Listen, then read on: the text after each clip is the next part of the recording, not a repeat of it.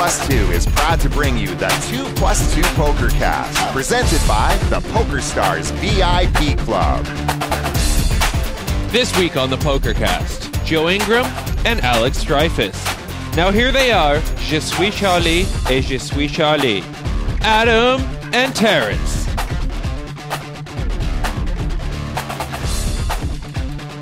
Welcome, everybody, to the 2+2 Pokercast presented by the PokerStars VIP Club. I am your host, A. Schwartz. Joining us again from Bali, Indonesia, is our co-host, world traveler, Terrence Chan. Terrence, welcome to the show. Hello. How's it going? I got a little karma from last week. I was bragging about, drinking cocktails and having a son, and I came down with what they call locally here as Bali belly, which is people might know it as traveler's diarrhea or food poisoning or whatever horrible ailment. So I've been down for the count for a few days, but just recovered just enough to help bring the show. I couldn't abandon the listeners this week. Got a lot of stuff to talk about. So I'm sucking it up and putting on. And putting on the headset for this week. You're playing hurt. You're a good Canadian kid. I'm playing hurt, right? Yeah, I'm trying. Get your trying stitches. You take a puck to the face. You get stitched up. You get right back out there. Yeah. Or in this case, you sit on the toilet and record the show from the toilet. Yeah, just in case, like I suddenly stop talking mid sentence, and then the next thing you hear is a whooshing of a toilet. Now you know what happened. I don't think I want to hear that. I'm pretty sure. Yeah. Well, I don't think anybody, unless we have some gastroenterologist listening to this program, and if there is, please shoot me an email. I could definitely hear from you. We got a big show this week. We talked last week about what we were going to do with guests going forward. And then we turned around and, booked a couple of guests to talk to everybody today. It's going to be Joe Ingram, who was requested. We said we were going to pay attention to the suggest a guest thread. We're doing that this week. Joe Ingram, Joey. ChicagoJoey. Yeah. Joey Ingram 1. I think he is on Twitter, at Joey Ingram 1. We also have, from the GPI, Alexandre Dreyfus, who we talked last week about one of the things that is a thing from 2014 that I don't want to be a thing anymore, I mentioned, was award shows. You didn't want it to be a thing, and I wasn't even aware that it was a real thing. Yeah, right. And some proof was sent your way this week. Yes, it was. On Twitter. And I thought, why not we bring in... and somebody was giving us a hard time about not having dissenting viewpoints on the show, and why not have... I don't know if they're giving us a hard time, but they're saying you should have people who disagree from us, because I guess apparently we agree too often. We do. But that's just because we're right. Exactly. No, it is not. It's funny, actually. I never really thought about it till you said it just then, but MJ and I used to disagree fairly often on stuff, and I think that comes from the fact that he is in a completely different life than you and I are in. So I think poker players tend to see things similarly. Guys who are running giant businesses and doing quite well and kind of are on the periphery of the poker world might see things a little differently. And so you're saying the difference is that you and I are a couple of degens, whereas Mike and somebody like Alexandre Dreyfus are actually successful in the real world, and therefore their opinions differ from ours. They see. Yeah, I wonder why that is. So anyway, we're going to have Alex on. He's going to try and convince us that award shows and sportifying poker is a good thing. I think he's probably got an uphill battle there, but who knows? We're going to touch on some of that. We're going to get to that later. Terrence, I wanted to ask you, this week you are doing some work for DraftKings. I'm not sure if we mentioned on the show. I think we did quickly. Doing some MMA consulting for them. DraftKings, of course, the daily fantasy sports site that has recently introduced MMA, and you were the guy on point for that. Yeah, wasn't really on point. I mean, I've just been working with them, as you mentioned, doing a lot of content at this point. Basically, they've obviously got a ton of daily fantasy sports knowledge. I don't have a lot because I'm not really a fantasy sports guy at all, but they didn't have too many MMA sharps on their roster, so they need somebody with some help and kind of guide them in the right direction. So I was like, that'd be fun. It's a nice little entry point, a few hours to fill each week. So yeah, I did some of their content pieces. I wrote a strategy piece, the first strategy piece for DraftKings ever on MMA. Their first preview, UFC 182 was this last weekend. So I did a preview of the rosters that you could possibly select. It's the same format as all. If you're familiar with fantasy sports, it's each guy has a different salary, and the guys who are expected to score more points, they obviously cost more. So you've got to balance your salary. So I kind of went through and said who I thought was a good pick and not so good a pick. And but the cool thing is I got to play and I smashed this week. I entered a ton of contests, as many as I could, because I was just so excited about this going on. Real money contests. You got involved. Yes, yeah. So you set the line and also bet on the line. I helped involved. No, you make it sound so shady. But no, obviously, obviously they asked me, are these appropriate? And I'm going to give my honest opinion on that. But yeah, I was, I put in a bunch of teams in there, but my teams focused. Like I said, I don't really know anything about daily fantasy strategy. I just, but I know in these big tournaments, you got to kind of do something to differentiate yourself from the field. So, I kind of had a couple guys that I was pretty confident were underdog picks and good low salary picks, and then built a bunch of, permutations around that, and ended up having a few of my teams did really well, and I entered like a zillion contests. So I did really well on that. So that was kind of fun. So they let the fish win in the first week is what happened. They did let the fish win. Actually, it was really funny. There's this journalist on Twitter named Adam Martin, and he's just an MMA journalist, and they're not dissimilar from poker journalists. They don't make a lot of money, and he finished second for $6,000, and he was tweeting a storm about how this is life-changing money for him. Oh my God, I can't believe this has happened. Thank you guys so much for your support. Oh, good. It was really cool to see. And it's just funny, like the other end of the spectrum. It's like, yeah, all right, I did okay, I guess. Like, I'm up like $7,000 for the day. Like, yeah. Good hit. But, yeah, good hit. So yeah, he was super stoked about that. So, but anyway, MMA, a lot of people think that this could be the next big thing in fantasy, obviously, because for a couple of reasons. There's no MMA season, right? So you've got it almost every week of the year, and it's not weather dependent. It's an indoor sport. It's not seasonal at all. It's growing, and it is also it's got a little more international reach than many other sports, like NFL football or Major League Baseball or other sports like the NBA is a little bit more international, and soccer is obviously the most international sport. But there's a little bit of international appeal of people punching each other in the face that sort of is maybe a little culturally transcendent. So that was kind of fun. People punching each other in the face. Yeah, is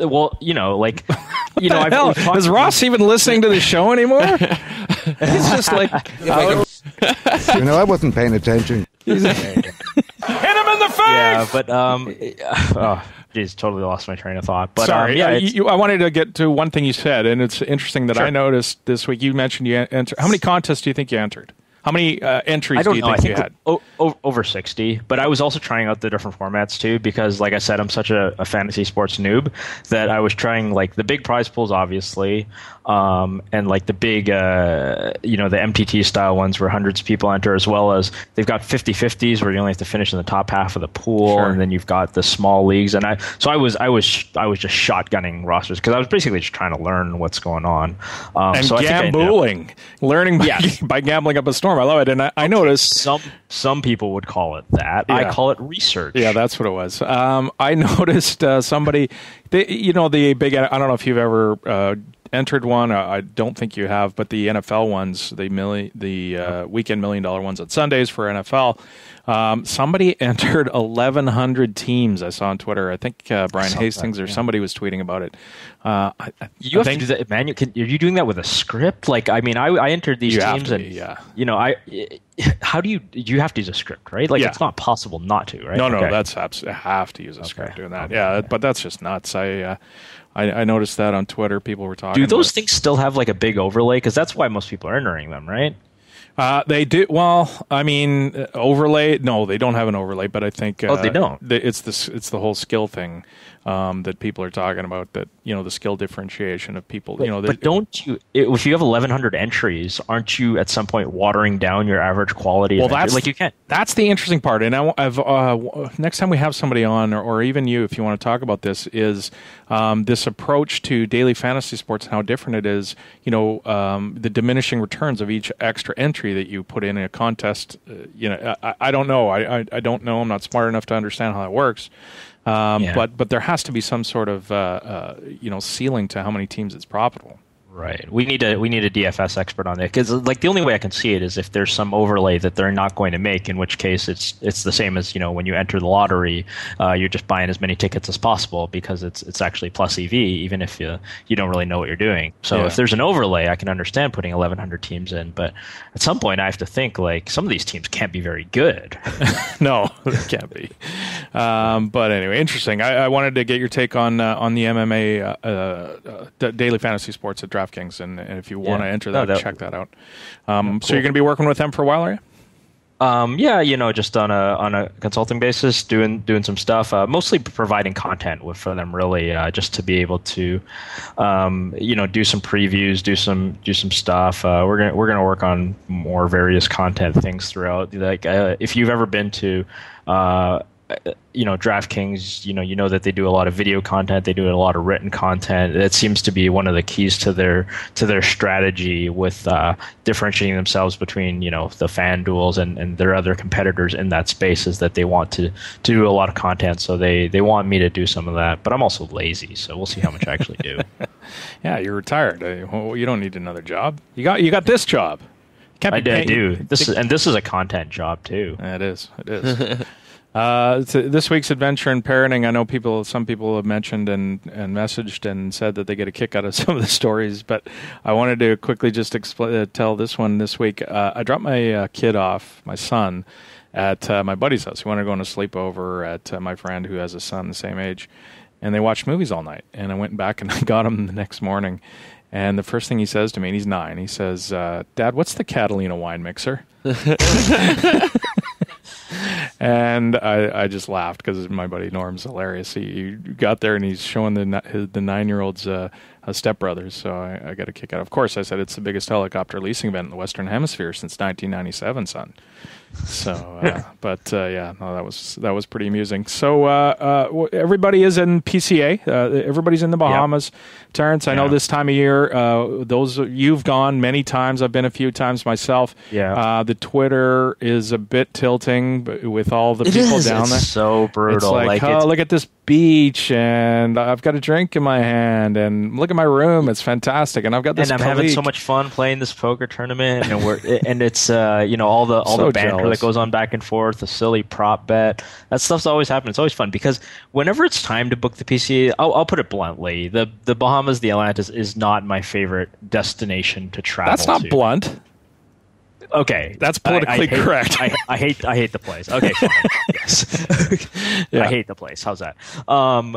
Because for all the reasons, for those who haven't been, for those who haven't been, you should go once. Here's the thing: you're not the lazy river guy. This is what a lot of people would enjoy. I do love that stuff. That's the thing. That's why I say you should go once. Yeah. If you should definitely go once and float down the lazy river and do the crazy, super scary water slide and, go through the shark tank. Not literally jump in the shark tank. We've covered that before. Don't actually jump in the shark tank. Yeah.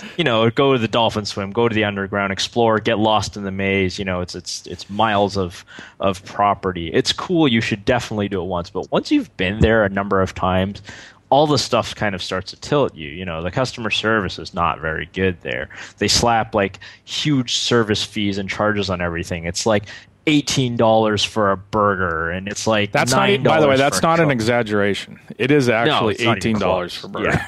Like it's obscene. Like with and Elke posted on my Facebook today. They added, I think he said, a 7.5% value added tax on everything, and that's on top of the service charge they already had on everything. Like it's insanely nickel and dimey, and it's not nickel and dimey. It's like, it's $1 and $2. Yeah. They're just always trying to get extra dollars out of you in this brutal way. But it is a hell of an experience, and because everybody is there. Other than the World Series, it's obviously the most attended poker festival there is, and everybody's down there. Whether it's pros, whether it's amateurs, they all love going there. They're all there. You've got huge high stakes tournaments. We've got the 100K super high roller that I'm sure we'll talk about shortly. And you do get jealous kind of reading everybody's Facebook pictures and Twitter pictures and all the stuff that's going on. So much fun going on there. Now, one guy, Christian Vaughn, he's involved with Aussie Millions, pointed out that since I'm in Bali, I'm only about a 5-hour flight from there to the Aussie Millions, of course, and he's got a vested interest. You're only 5-hour flight, really? Yeah, so Bali is like right just barely south of the equator, so it's about halfway between Hong Kong and southern Australia. Not bad, yeah. So I could get there. So I don't know, for you it would be a bit longer flight, but you want to do another live show? Just a bit. It's a 17-hour flight. What can I do to get you on a 15-hour flight and come do the live show? We haven't done a live show in like 2 months, man. I know. We always, I'll do it for the listeners. Yeah. I know Ross will come. Of course. Ross will come. Ross is already booked. Yeah. Ross has already had his bag packed. He's looking at me hoping that I'm answering yes to that. I'm sure. It's a tough one. I don't know if I can do it this year. I love Australia. And in fact, if I had to pick between the two, as much as I like beaches and drinks from blenders, Australia is probably which one I would pick, to be honest. Absolutely. Like it's got this. The weather's probably hotter if you like hot weather in Melbourne during this time of year than it is in Bahamas. Yeah. It's about equally expensive, but it's got the tennis going on. It's got, Melbourne's a great city with all the parks and the cafes and the activities. It's a big city. It's a big modern city. It doesn't. They talk funny over there. They do. They talk a little funny, indeed. You come from, if you spend enough time there, you end up talking like them. That's the scary part. Indeed. All right, let's get to some poker stuff. In case you missed it this week, this is from a couple weeks ago. We didn't get to it. Let's get to it now. A partial schedule for the 46th Annual World Series of Poker in Las Vegas this summer has been released. Ross, we will be going to that, so it's your first trip to Vegas. Save up your shekels. You're going to need them. A full schedule is going to be announced later in January, but there are some highlights that they released of the upcoming series. The main event is going to start, I think it's almost every year it starts on the same day or one day off, right on that July 4th holiday weekend. This year, Day 1 is going to be Sunday, July 5th, 3-day ones. Same as last year. Remember, they used to do 4-day ones. They've moved away from that. I think the last one was sort of that colossal nightmare with everybody trying to sign up on day 4.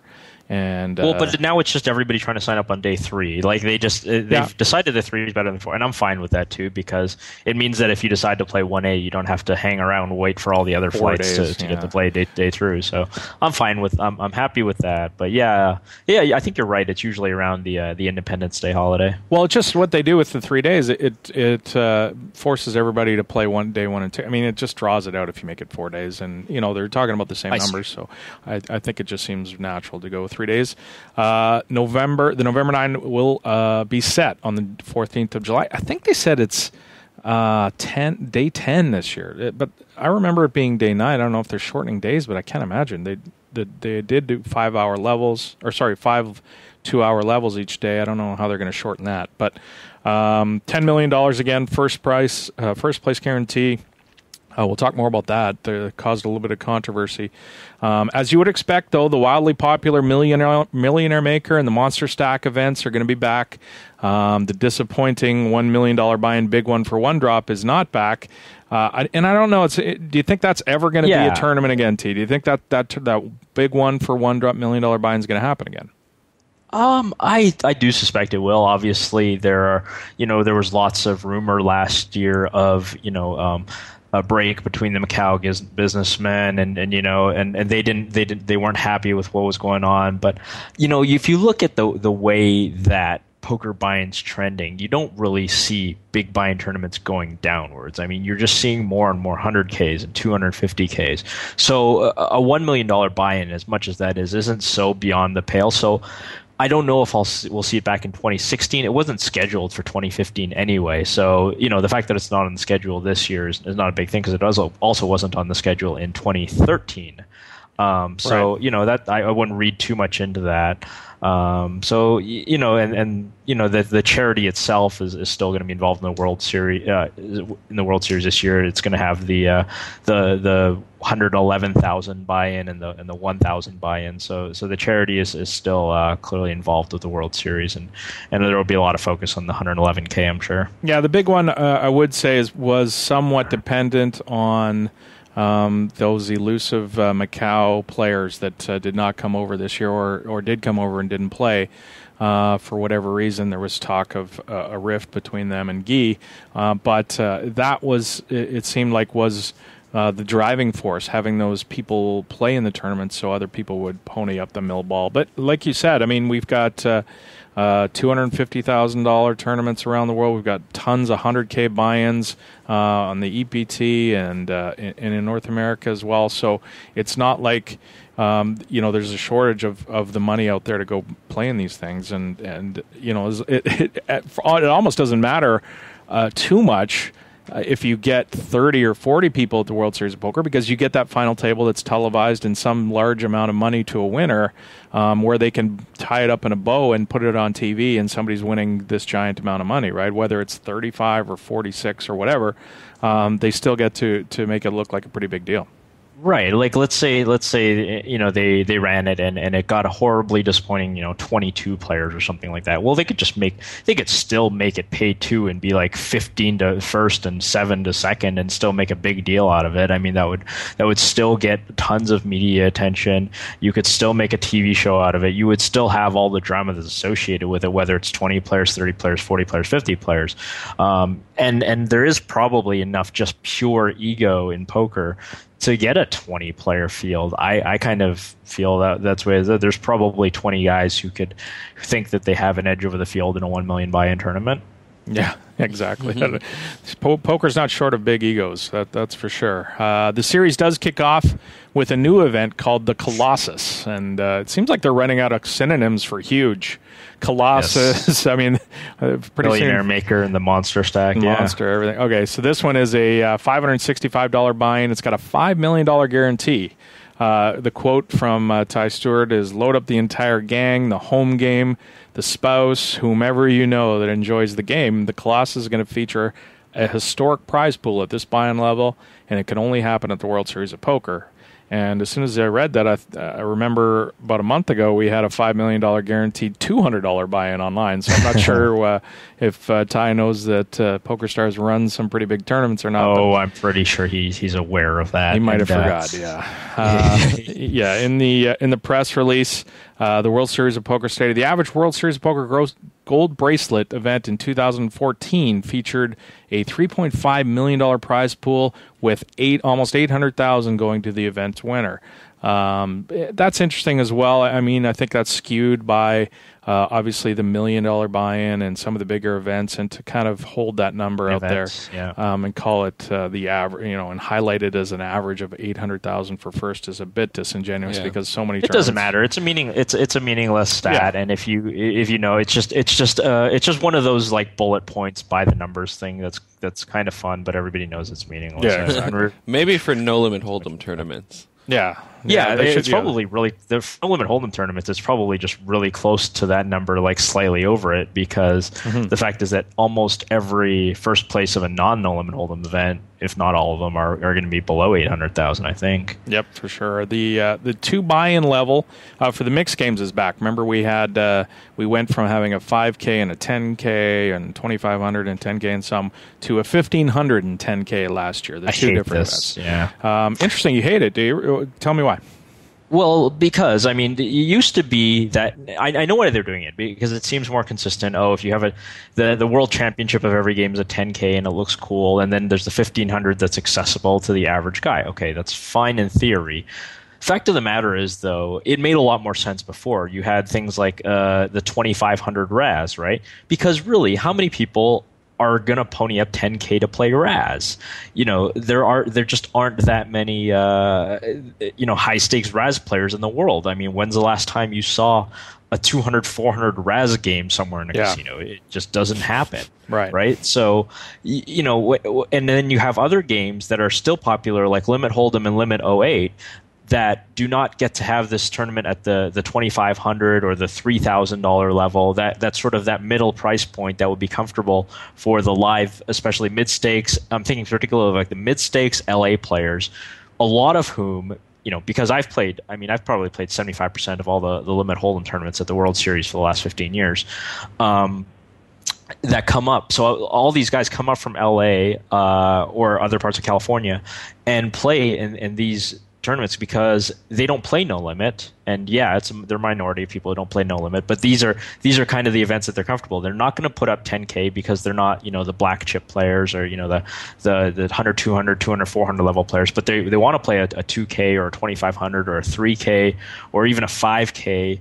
But not willing to play a 10K. So to me, it's trying to shove a square peg in a round hole a little bit. I mean, Adam, I kind of think of you as one of these players to some extent. I don't know how comfortable you are playing 10K Omaha 8 or better. If you had all of your action, you will play a 1,500, but I feel like you'd play some stuff in between, right?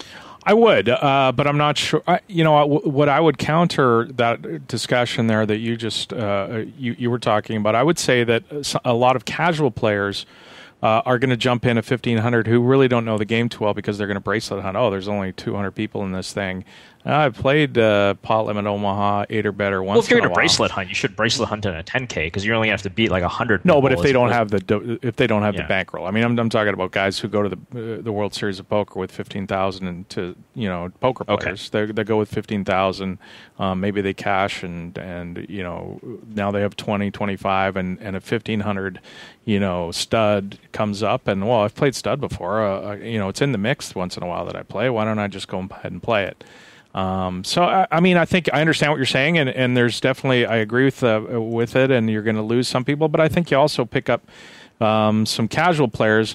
However, those casual players aren't going to go and play a 1,500 and a 10K, so it's not like you've picked those guys up long term type thing. And they're not going to turn into playing the big game right away. A couple things on that. I guess I don't see the casual player with a 15K World Series bankroll showing up in Vegas. Like I know a lot of these guys, and they'll show up to Vegas for like 10 or 12 days, and they've got their schedule and they've highlighted every event that they want to play in advance, and it's usually their best games, or at least what they feel is their best games at the appropriate buy-in levels. And so you're right that these guys might be more likely to play 1,500. I've played against guys in 1,500 who've never played poker before, so of course, this happens. But I feel like that effect is maybe overstated, and secondly, I just don't see a reason to squeeze out the middle level player. Why is the point? Why do you have 2 Limit Hold'em tournaments, 2 Limit Omaha 8 or better tournaments, and 2 Raz tournaments? It doesn't make sense. There are way more 08 and Limit Hold'em players, especially live, than play Raz. I mean, it doesn't make sense. The population of Raz players or pure stud 8 or better players is just so small compared to Limit Hold'em and 08 and even to some extent like Deuce 7 Triple Draw. Yeah, no, that's for sure. I think that they should be listening to those players that you say that are going to be the ones ponying up and playing in those events.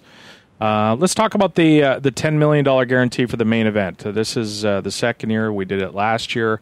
The first prize is a $10 million guaranteed no matter what.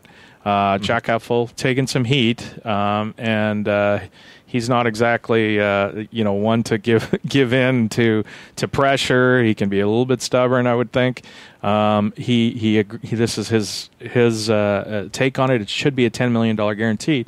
One of the things I think about when this happens is this is the World Series of Poker using the players' money to guarantee, using it to guarantee the prize pool. They're not putting up any extra of their money. They're using the prize pool. And if we don't hit that enough money. Who pays is the players getting a shitty payout structure. Right. The guy who finishes second, third, fourth, fifth, and those sixth. guys are the guys that are going to pay because the World Series Poker needs to have this $10 million guaranteed on it. Now, will they make the enough people? Will they get enough people to play where $10 million is going to be pretty close to what the payout would be anyway? Probably, but not by a long shot. I mean, I think the risk is much higher that they won't make it than they will. We've seen the numbers, even last year with the full tilt refunds and everything. We didn't get, some giant, huge, crazy amount in the main event. So will it be down this year? And will we have a worse payout structure as a result? I think it's kind of lazy marketing, to be honest, by the World Series of Poker to do it this way. I understand what they're trying to do. I think it seems to me it's for the mainstream sort of media to be able to promote the tournament. So, all the different magazines that aren't, because nobody in the poker world, anybody who plays poker is going to go ahead and play the main event just because it's $8 million or it's $10 million and not $8 million. I mean, right. You're going to play the main event, you're going to play it. Yeah, it seems to me that the World Series guys, they've kind of got this PR guy buzzing in their ear saying the 10 million is a magic number. It's got to happen. That there is this big difference, and I can see that in the mainstream media that 10 million is could be seen as appreciably different as from 8.6 million or whatever the organic natural number would be for any given prize pool. I can't argue that that's not necessarily true. Poker players, of course, are different. Poker players are very good at just being cold and rational and mathematic about this and saying, like, wait, if the prize pool organically would be 8.6 million and you're just forcing it to be 10 million, then that's 1.4 million that's going to come from every other spot. Why? And what the most common thing that I keep seeing on Twitter, or kept seeing from Twitter last week, was people saying, wait, you should probably just pay more spots. If your goal is to get the average, Joe Blow interested in this thing, well, the average Joe Blow doesn't really think he's going to win 10 million. Like, he might dream about it and daydream and fantasize about it, but really, you see these guys when they cash the main event, they are over the goddamn moon, right? Yeah. Like, they are. You see how they play leading up to the bubble. So they're white knuckling the felt. The room goes crazy when they announce can swing the night. Yeah. The room goes absolutely ballistic. People are on their cell phones like crazy. Their wife, honey, I made it. It's nuts. Like, people come to Vegas hoping that the World Series hoping that they can make day 2. And then once they made day 2, they're like, oh my God, if I could make the money, that would be amazing. It's a story when somebody like a Roberto Luongo or Paul Pierce or somebody like that makes the money. It's a story in itself. That's a mainstream media story.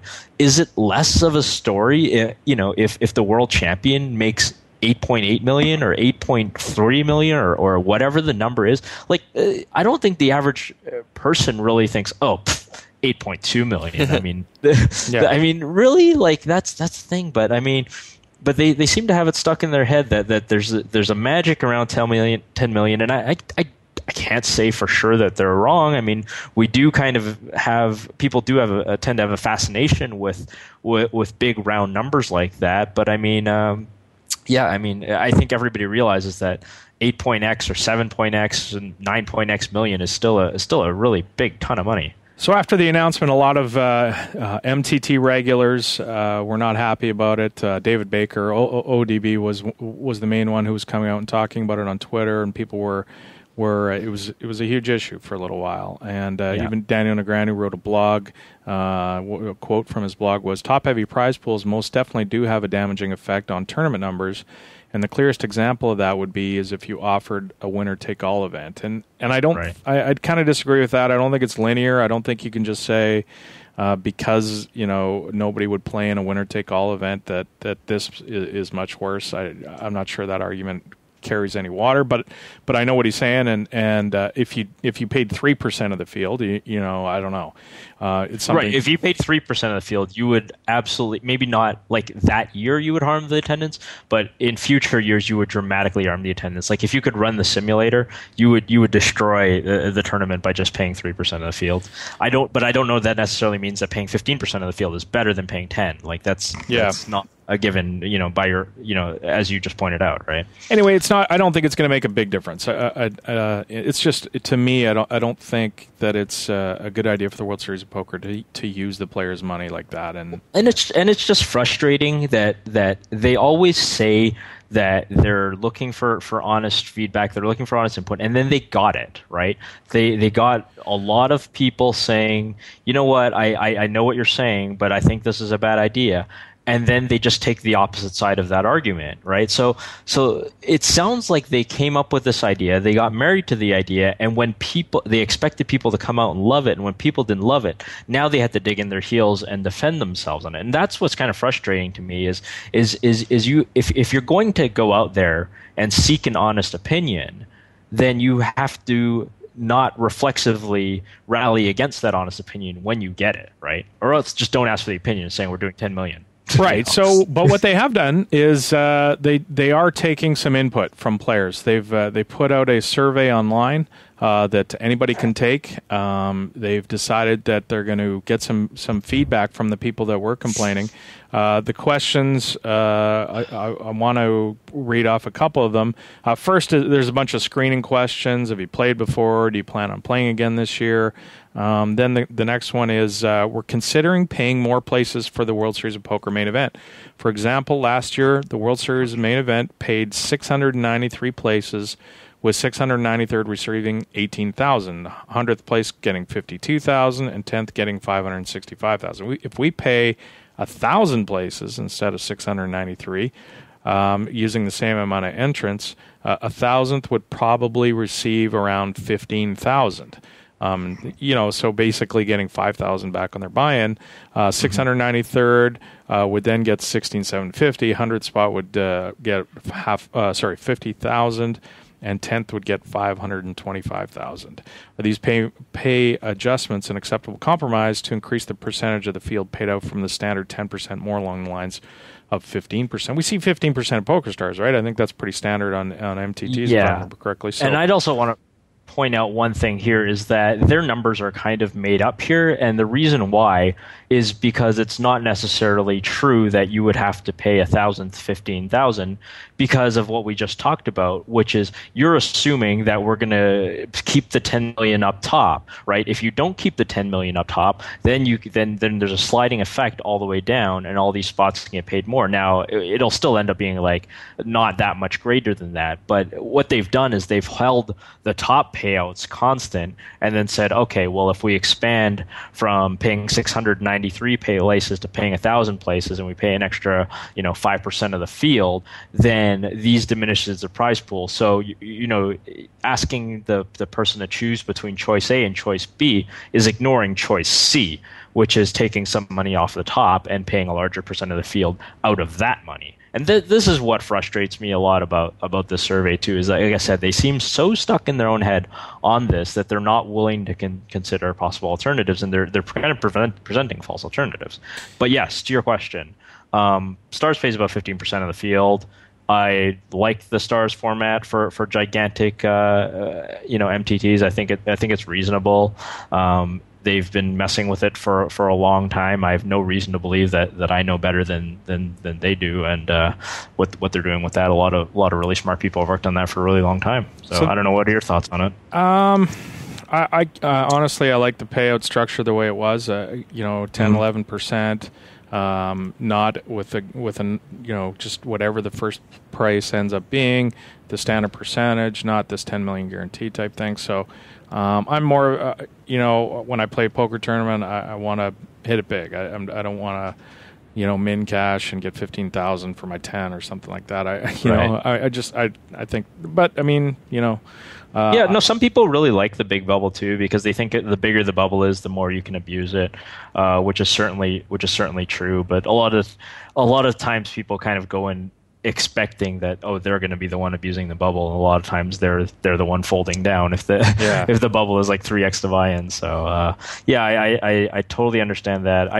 The World Series is the main event is in particular such a weird animal. Like people start stalling like way before the bubble, and a lot of weird stuff goes.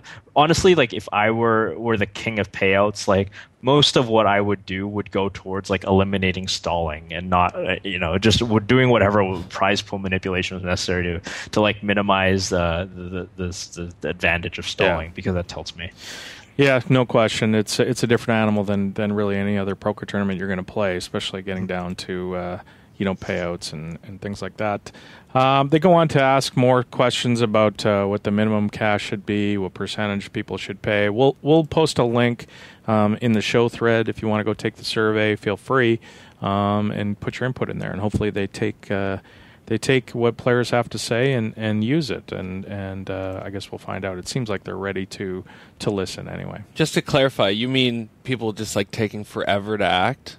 When they're stalling, so basically, break the bubble? When the bubbles, there's 5 away from the money. Before what they do, they'll play hand for hand. Actually, it's more than 5 usually, isn't it? They'll play hand for hand around 8 or 10, I want to say, Terrence, away from the bubble. Yeah, and before that, so if there's 20 or 30 left, and you've got 17,000.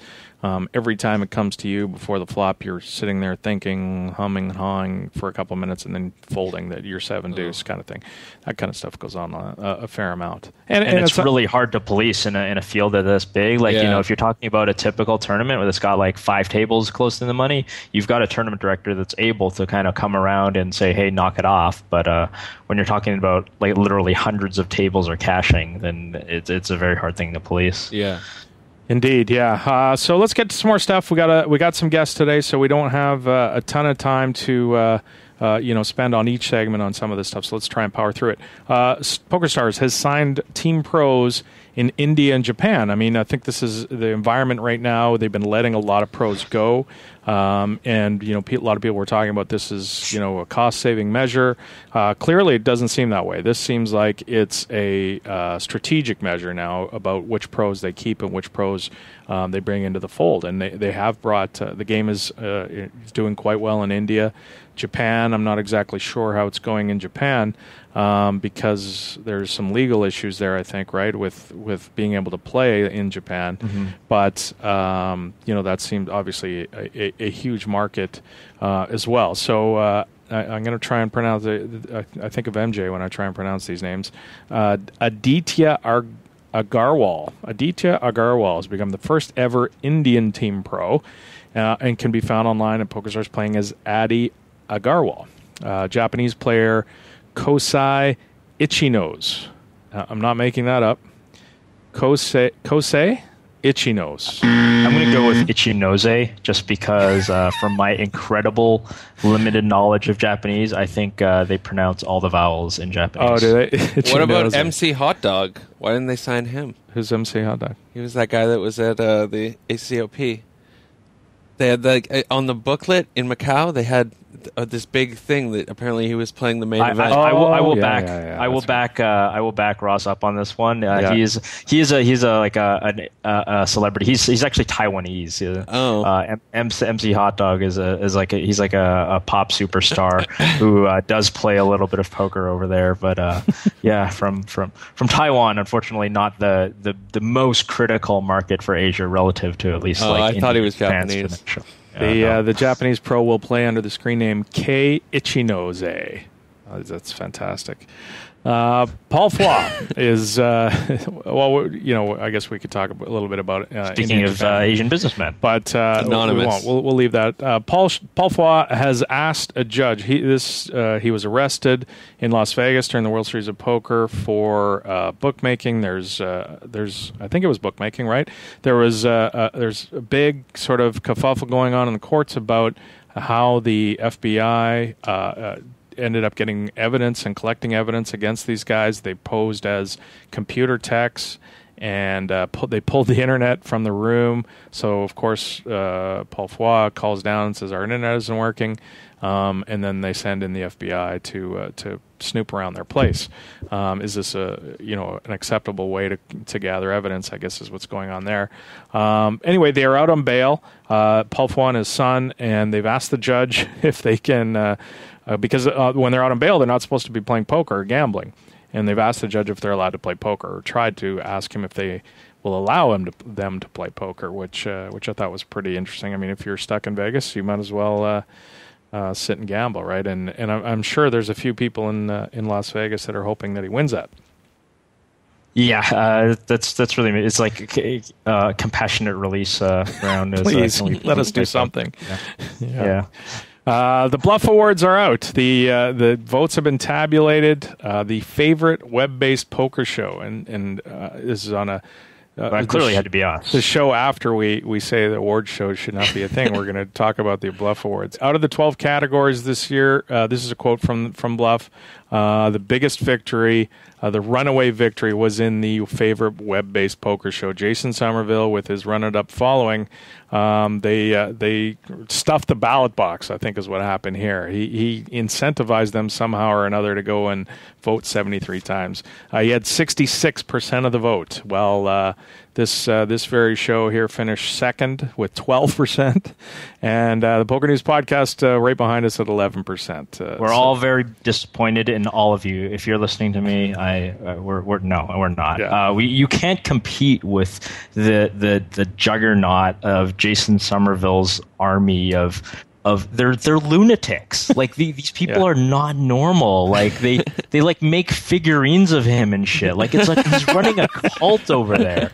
Like I consider that we finished second. Like so we finished we actually won among like the people who are just normal. Like oh so man, we win. No, I mean That's correct. yeah. Like we were never going to win, which is why I didn't even want to bring it up on the show like 4 weeks ago or whenever we were talking about, because we were never going to win. Jason Somerville fans, they're just like on another planet of. There should be a subcategory of like fanboyism. Do you love Jason Somerville? Yeah, and then the vote for podcast. And then vote for podcast. some other show now. Okay, yeah. Like it's not reasonable.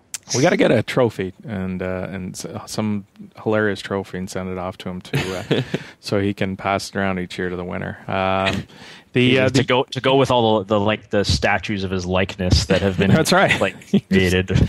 They get lost on his shelf. The University of Alberta has claimed now that head up limit hold'em is officially solved, which is interesting.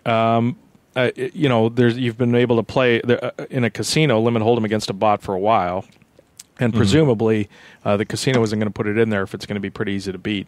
Except that they started charging rake for it, which kind of implied that people were beating it. Oh, they did? I didn't realize that. Yeah. They started So it wasn't that long ago where they actually.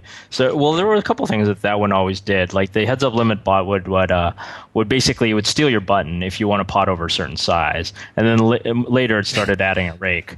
There was always like the implication that it's not as good, and not only that, it didn't give you rewards points.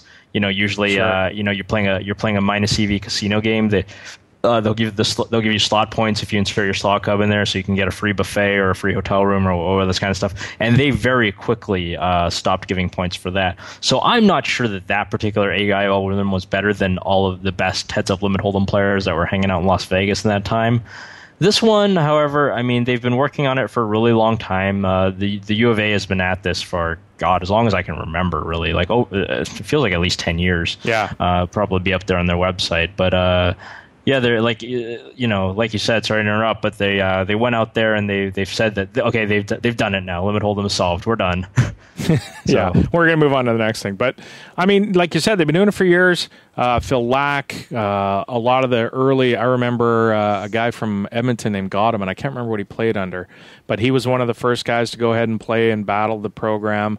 They've been staging these events for years, but they said they made a pretty big breakthrough this year with some intelligence that they got from another guy that came in and helped them with the program.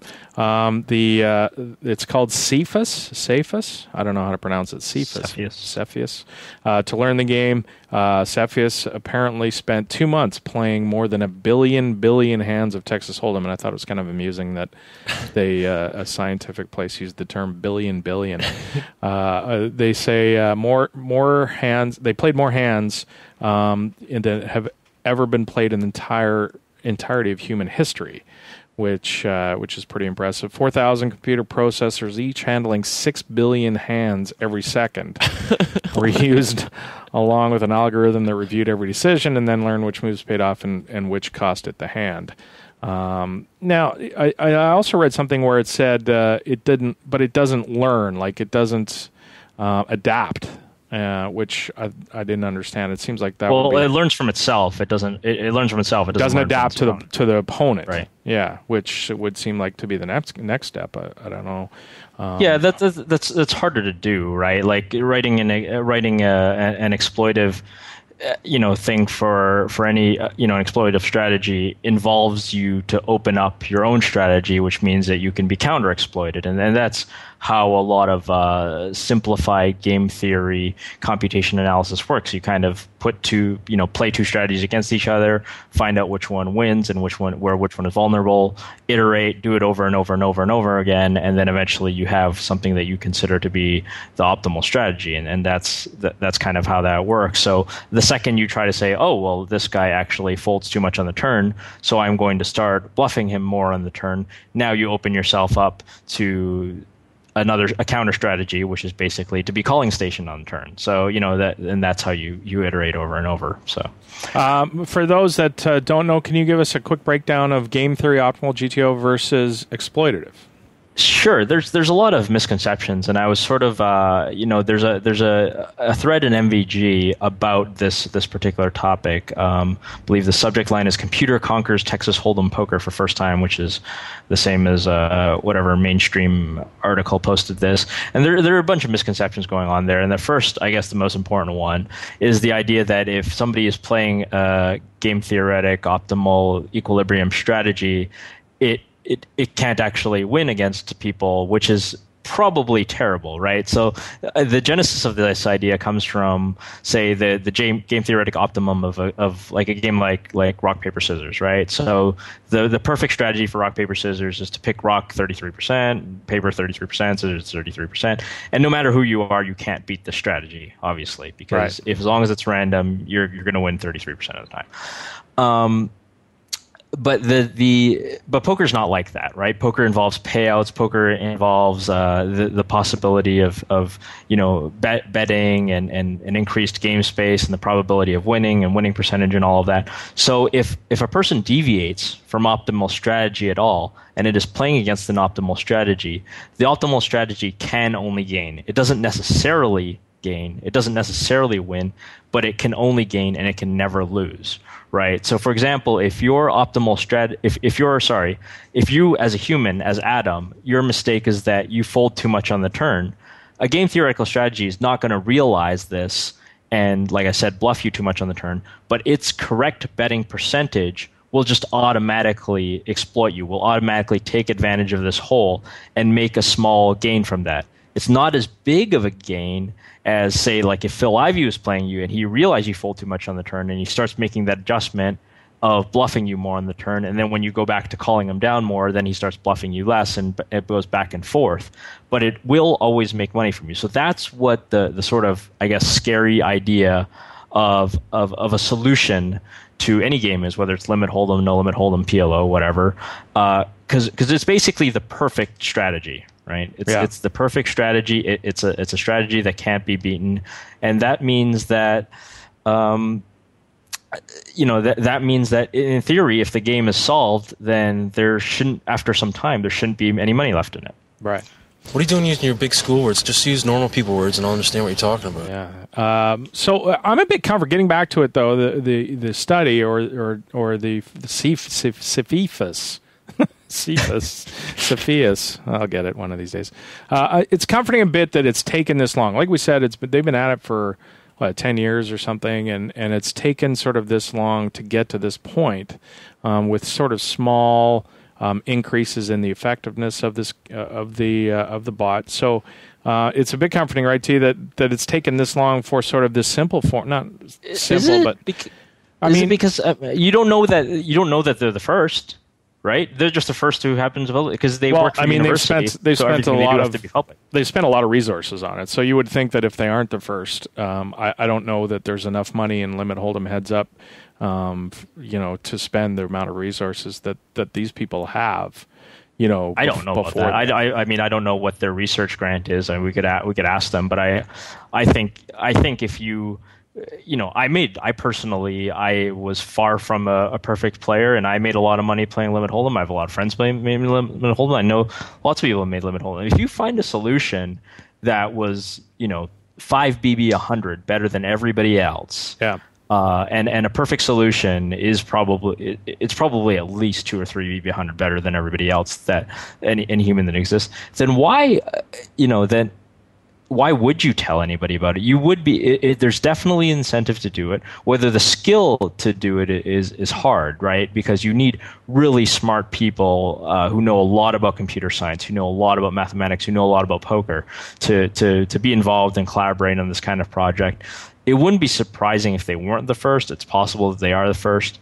But to me, it's always, that's why I'm always like skeptical to some extent. Like, yeah, these guys work for a university, but I kind of feel like if these guys were so motivated to do this project, it's weird that they're motivated purely for academic purposes, because I think they could have made a bunch of money off of it if they definitely were right. Whether it's licensing the software to the heads-up limit hold'em machine, whether it's beating the hell out of the heads-up limit hold'em machine, whether it's playing 1,000, 2,000, and beating all of the heads-up limit hold'em specialists in the world. I mean, I imagine those games still run. I don't know, but I have to think that they could have made a lot of money off of it. But that's. I mean, you can't do that obviously with university money. But these were at some point at least private people. So I don't know. Maybe they have a true solution, but I don't know. It's one of these things that's hard to know too, right? Because when they basically figured that the best computer was better than the best human at chess, all they had to do was find the best human that they knew and play him at the best computer that they knew, and, well, the computer won. But it would take so long for that to happen in Limit Hold'em, where the edges are so small, and we don't really actually know who the best player is anyway, that we'll never really know whether their solution is truly the best solution. But good for them anyway. But doesn't it seem like Limit Hold'em, head-up Limit Hold'em would be the easiest form of poker to solve? Or am I wrong on that? Oh yeah, absolutely. Well, I mean, heads-up 5-card stud would obviously be easier. But out of the the most commonly played games, then yes, Limit Hold'em would be. The stud games would be harder because of the up cards and the changing position and that kind of thing. Pot limit and no limit would obviously be harder because you add branches to the tree. Triple draw, you're adding twice as many branches to the tree because you've got the betting decision and the discard decision. So yeah, Limit Hold'em is unquestionably, heads up Limit Hold'em is unquestionably the easiest game to solve, which is I'm sure why they chose it to begin with. If you want to play against the bot, you can go to the website, Google University of Alberta Poker. They've got it set up there so you can battle against the bot. Also, they lay out the pre-flop strategy as well in a graph if you want to have a look at that. What do you think the most unsolvable game is? Deep stack, PLO. Deep stack no limit right now. It would. Well, I mean, it could still be something like. You don't think it's deep stack PLO? It could. Well, the thing about PLO is it's constrained by pot size, right? So the thing about no limit that makes it harder is you could theoretically there could be a solution where on certain streets, like betting 4 times the pot's correct, that like the computer has to try to figure out whether this is true or not, and how it responds to like somebody betting 4 times the pot or something. Even like a weird game like No Limit Stud might involve some weird things, because now you've got a river card that's down, you've got changing position on every street, and you've got you've got lots of weird stuff going on with that. So it's possible that it might be something bizarre like No Limit Stud. Or I think No Limit Deuce to 7 single or triple draw. That seems like it would be pretty complicated. Yeah, no limit triple draw would be. It wouldn't be no limit single draw, because the fact that there's only 2 streets would makes the game easier. No limit triple draw. The thing I would worry about that is for a lot of stack sizes, you're just going to be all in before the last draw anyway. Yeah, you're going to ship early, and that's going to shut out all the different decisions that would come up later. All right, so let's take it to break. When we come back, we are going to be joined by Joe Ingram, ChicagoJoey. I always get it backwards. Joey Chicago. Joey Chicago's a DJ. I want to ask him if he knows Joey Chicago at all. But ChicagoJoey is going to join us after the break. You're listening to 2+2 PokerCast, presented by the PokerStars VIP Club. More right after this. Hey guys, this is Bart Hansen for CrushLivePoker.com. Whether you're a recreational player who wants to compete at the tables, or you're a professional and you want to increase your win rate, the material that I've produced at CrushLivePoker.com will make you a better poker player. Act now and you can subscribe for free by using the coupon code TPC11. That's TPC for the Pokercast 11 and get your first month free.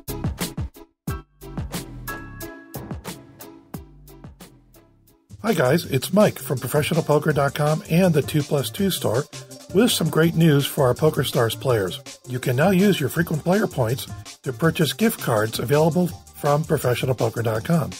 These same cards will also work at the 2+2 store. The gift cards come in increments of $25 and $50, and you can apply multiple gift cards per order. So now you can get the books, videos, and ebooks from all the major publishers using just your FPPs.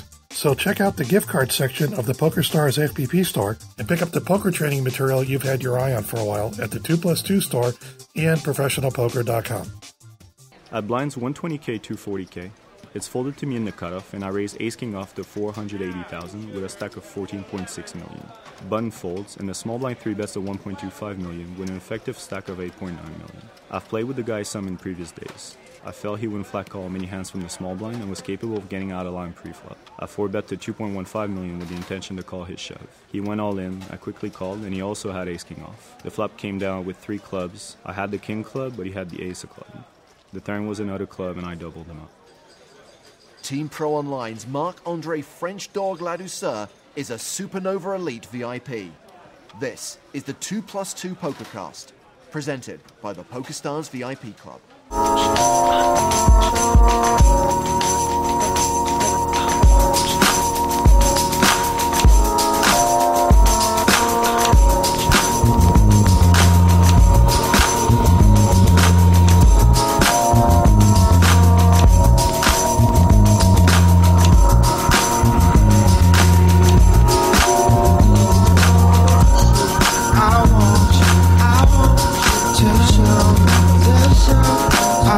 Welcome back to the 2+2 Pokercast, presented by the PokerStars VIP Club.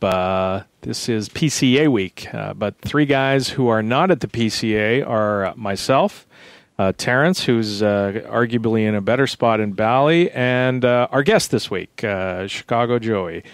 Joe Ingram, at Joe Ingram 1 on Twitter. Joey, welcome to the Pokercast. Oh, it's good to be back on here again. It's been a while, yeah. I remember back in the days we had you on when you were doing all those crazy challenges, the 50K hands in a day. That's what you were known for early, right? All the prop bets. Yeah, I think the first time I came on here was in 2008 when I did the 600,000 hands in a month, and then you guys had me maybe back on again briefly. I think I came on again. I think it might have been after the 50,000 hands in a month one too. Yeah, or 50,000 hands in a day. Yeah, it's been a couple years. Are you doing any of those prop bets anymore? That's the thing of the past, right? I mean, it's just living in the United States. There's less opportunities. I did a play chip prop bet on PokerStars. I tried to go from 1,000 play chips, what you start with, to 20 million, and I bet 17,000 with my live stream people that watch my stuff. And I thought this would be easy, but it turns out it's very hard because people take the play chips very seriously on PokerStars for some unknown reason. Do they really? So yeah, I've never played the play chip. Why those guys? They get all mad when you suck out on them and stuff. Well, no, you'd be like, oh, play chips. They don't. Who cares? But PokerStars has this whole economic system with their play chips where they sell them, so people they play very seriously at the higher stakes play chips, and they rake the games too. It's kind of what? Yeah. So you're in the U.S., you're back in Chicago. Tell us about some of your travels. You spent some time here in Vancouver to play online poker. Give us an idea where your stops and where you've set up shop.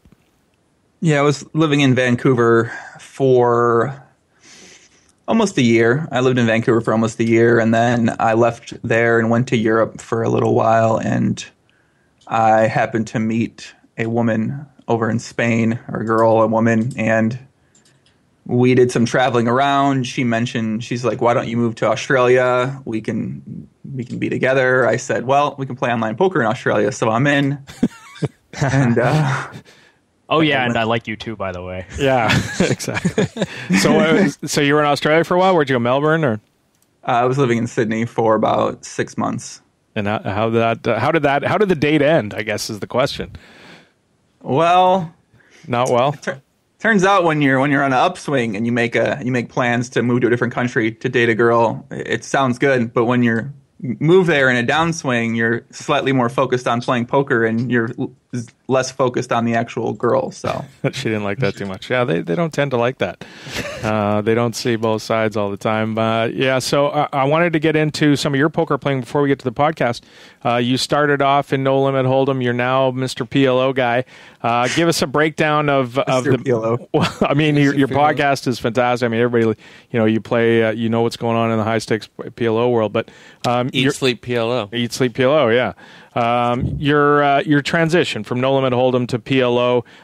Give us a breakdown exactly why that happened. Is it just PLO is a more fun game for you? Let me try to think back. That was a few years ago. That was before the government changed the laws here. I think it was just I tried PLO because I think at the time you could get more VPPs per hand at PLO as compared to No Limit. So I started playing that, and then it's like kind of an addicting game. You get 4 cards. It's a lot of fun, especially when you play No Limit for so long, and you feel like there might be, you might not be able to get much better than what you are at the time, just because I feel like people back then were, pretty far ahead in terms of skill level. So once I started playing PLO, you kind of see that the games are a bit softer, and the regs aren't quite as good. So, and then I just kind of got hooked from there, and yeah. So you're back in Chicago. I assume you're obviously not playing PokerStars now. Is it? That's where it seems like a lot of the PLO action is, or maybe I'm wrong. Maybe there's some other place that I don't know. But is it you wanted to just be back in Chicago and you didn't want to play at Stars, or you found better places? What's sort of the process there? Well, I guess I came back from Australia, and I haven't lived around my parents or my family or some of my friends from back here pretty much since I was 21. I moved away from where I grew up at. So being back around here was, my little brother just turned 15. I've never really got a chance to hang out with him, see my mom, see my stepdad. So I kind of just it was embracing that, and then, as always, what seems with my life, I met a girl, and we started dating, and we dated for about 1.5 years, which is the reason why I still lived around here. So that's interesting. We just obviously come into the new year, Joey, and a lot of people, like yourself, around the time of the new year, they're going to set volume goals for themselves. It's you've obviously one of the highest volume players of all time in online poker history. Do you have some volume goals for 2015 that you want to hit, and how does that reconcile with seeing a new girl in the United States, or are you going to take her up to Canada or Mexico? Well, technically now we broke up about a couple months ago. Sorry to hear that. Okay. Oh, I mean, it's, it's okay. But from this point on, I'm not really sure what I'm going to do in terms of volume. I think I'm more focused on profit now as compared to volume. Before, it was really, my goals were really Supernova Elite driven, and, I wanted to play as many hands as I possibly could, and I just really, really enjoyed mass tabling. And I think in the past couple of years, my goals have kind of shifted to being more worried about just profit, maybe shorter sessions, maybe not, 24-hour marathon sessions like I used to enjoy doing. Is there PLO? Is there PLO available and other than Stars out there that? There's a ton of action, even just on some sites you can play in America, that the sites that won't steal your money. You can play Bovada, you can play America's Card Room. And, I mean, in terms of the untracked Euro sites, I don't know how much you guys talk about the untracked Euro sites around here. The untracked Euro sites offer plenty of... You can talk about anything you want. Yeah, no, feel free. Go ahead.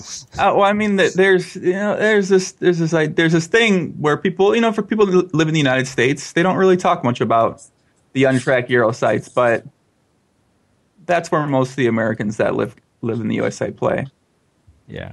I want to take a step back a little bit to, when you talk about maximizing profit versus maximizing volume, I think obviously, to some extent, every poker player has that goal. It's just that maybe the less talented or less skilled ones are able to maximize profit by maximizing volume because, their edge isn't as big or they're not able to play as high stakes.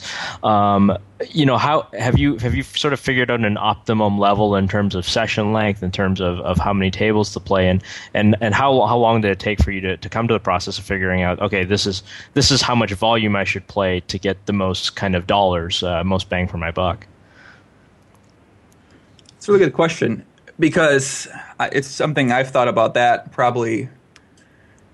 Way too much time. I've thought about what's the balance. Where's the line between figuring that out. And as you said, that there's some people who feel like that they maximize their profit by playing more.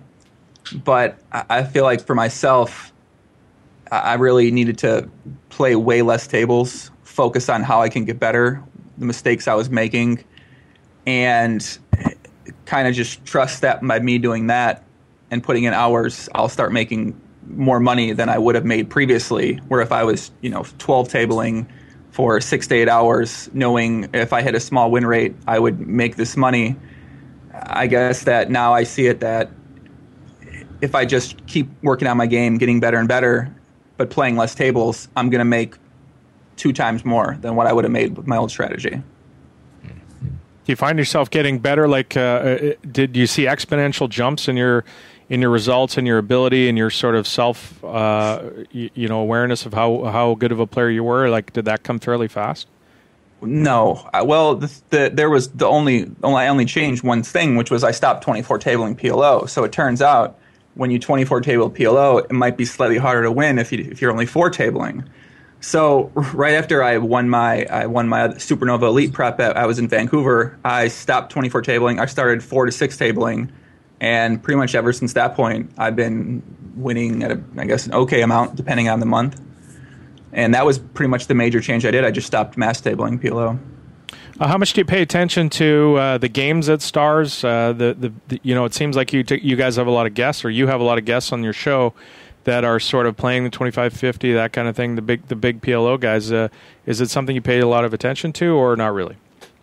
I think you kind of have to pay attention to it, just doing a PLO like podcast and having the guests on. There's a lot of people now at this point that are on Skype. They'll always message me like chat and hand histories of some fun hands that people might have played, or they kind of tell me who's winning or who's losing. So, and that kind of keeps me up to date. I don't really like watch action, but in between that and the high stakes hands posted on 2+2 and the NBG, you kind of get a feel for what's happening. So let's talk about the podcast. The original idea, if I remember correctly, was you wanted to go kind of through the high stakes hands that were being played that are getting posted in NBG and go over some of the PLO hands. Is that right? And it morphed into guests and sort of doing the things that you do now. Yeah, it started off. The format I started off with was the PLO hand histories, and I really enjoyed doing that, but I did like 4 of those episodes, and I think I realized that it would be better if it would be cool if I could include the people whose hands I was featuring. So, for instance, the first guest I had on was a guy, KR22, Kyle Montgomery, and I talked about his hands. His hands were like the main focus of a few of the episodes. So I was like, oh, it'd be great if now I could have him on. And it kind of just accidentally happened. Once I had him on, I was like, oh, that was a really good idea. Maybe I should have more guests on and then do less hand histories. And then from that point, it kind of just, I thought I reached a certain point. I had a bunch of mainly PLO guests on, and then I thought that I probably should try to branch out and have more people from, the no limit world, the live world and stuff like that. That way more people could potentially find the podcast and give it a listen instead of just seeing high stakes PLO podcast and immediately saying, well, I don't want to listen to that. I don't play any PLO and I don't know how to play PLO. A lot of people don't understand reverse blockers either. Yeah, explain what reverse blockers are. I think I know Terrence plays a lot of poker. He's probably a big reverse blockers proponent, I would assume. I don't know if I'm missing an inside joke or if you literally mean having reverse blockers.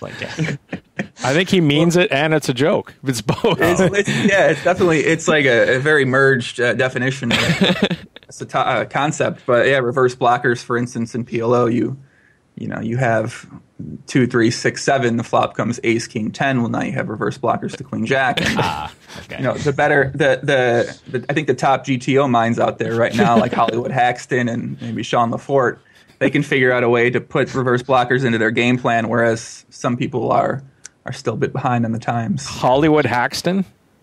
Yeah, Hollywood Haxton. You know Hollywood Ike Haxton, right? I love the name. I hadn't heard Hollywood Haxton before. Oh, that's Did you give that to him, or is that his actual nickname? Well, there was a time we were live streaming some PLO, and Hollywood Haxton bet near the pot on the river. He left himself $500 at 5,100, and he tanked down for about a minute and a half and folded. I was like, "What's Hollywood Haxton doing?" So ever since then, I've just been calling him Hollywood Haxton. And I think someone in the there was a thread in Newsies Gossip, and they said that he kind of plays his persona in poker is kind of successful and this like guy at the top. He's kind of like Hollywood. So I think the nickname really works well for him. I actually thought it's almost the perfect ironic nickname, because if you try to think of a guy who's less flashy and more substance than Ike Haxton, it's really hard, because this is a guy who's all substance. Yeah, I love it. He's as un-Hollywood as it gets. Right. The quote I saw, Joey, about the podcast was, it's just not fun to compliment everybody and say that they're all good and everybody's a winning player. It's not true, and I want to talk some shit about people, so I'm going to start my own podcast. Where'd you read that? Yeah, I can't remember. What are you guys thinking at? I loved it. I thought it was funny. I was going to say, I mean, you guys do a great job of being very politically correct, I feel like, with... You've always done a really good job at that most We're of your just time. Canadian. Is that a compliment or not? I don't think that's a compliment. That's definitely a compliment. No, it's teasing. You guys are like, you, Mike and Adam back in the day, like my podcast inspiration. You, Bart Hansen, you guys, I pretty much listened to... I mean, I can't even remember how many hours and hours of podcasts between the 2+2 Pokercast I've listened to. So I can't remember the actual first question, but I know I was just thinking about that in my head right now. So you're the guy that's listened to all the shows. You're the one guy. That's me.